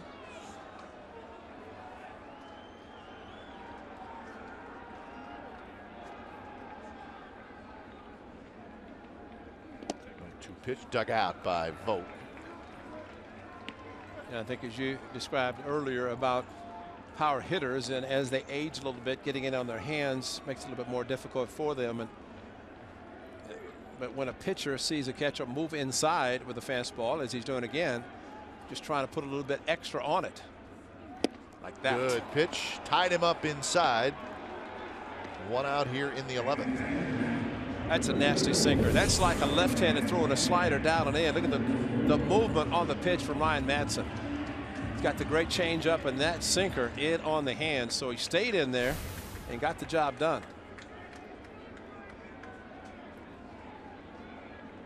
Now you just have to go the opposite. You have to go outside with that good sinker to this hitter, left-handed hitter. The changeup, Madson likes to throw that.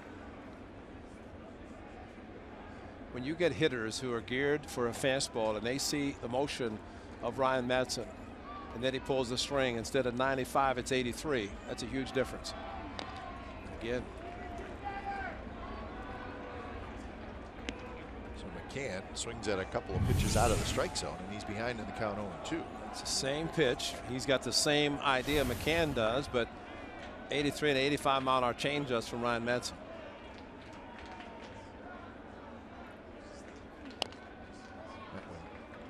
Cute foul and another changeup. Thought it would foul because shortstop. Oh, that's a third baseman playing short. There's a lot of open territory on the left side.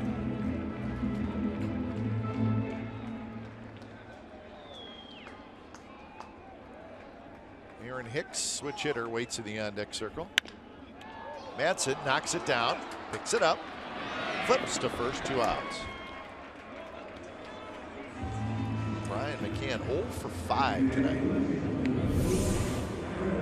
Well, you had the shortstop right there to take it, but Madson instinctively, as pitchers will do, reached up, knocked it down, threw easily to first base, and got the second out. So 1 more to get as Aaron Hicks steps in.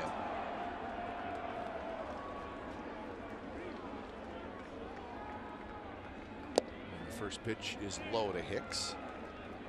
Hicks is 0 for 4. He did reach on a fielder's choice back in the 4th. Ellsbury in the on-deck circle, hoping to get a chance to hit. Gamers.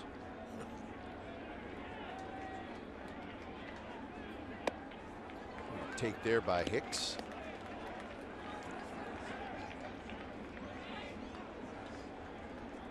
Night game tomorrow and again on Thursday. We'll have all 3 games for you here on CSN California.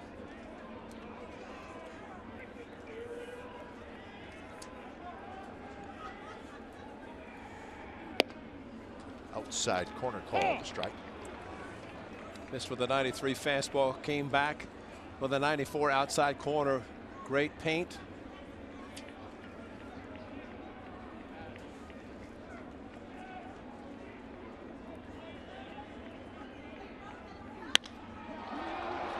This should do it. Burns in and over. He's got it, and that's the ball game. So another very nice win by the Athletics as they start this long road trip off with a W, and they get themselves back to the 500 mark with a 7-7 record as they defeat the Yankees in extra innings. Took 3 hours and 30 minutes, 31,000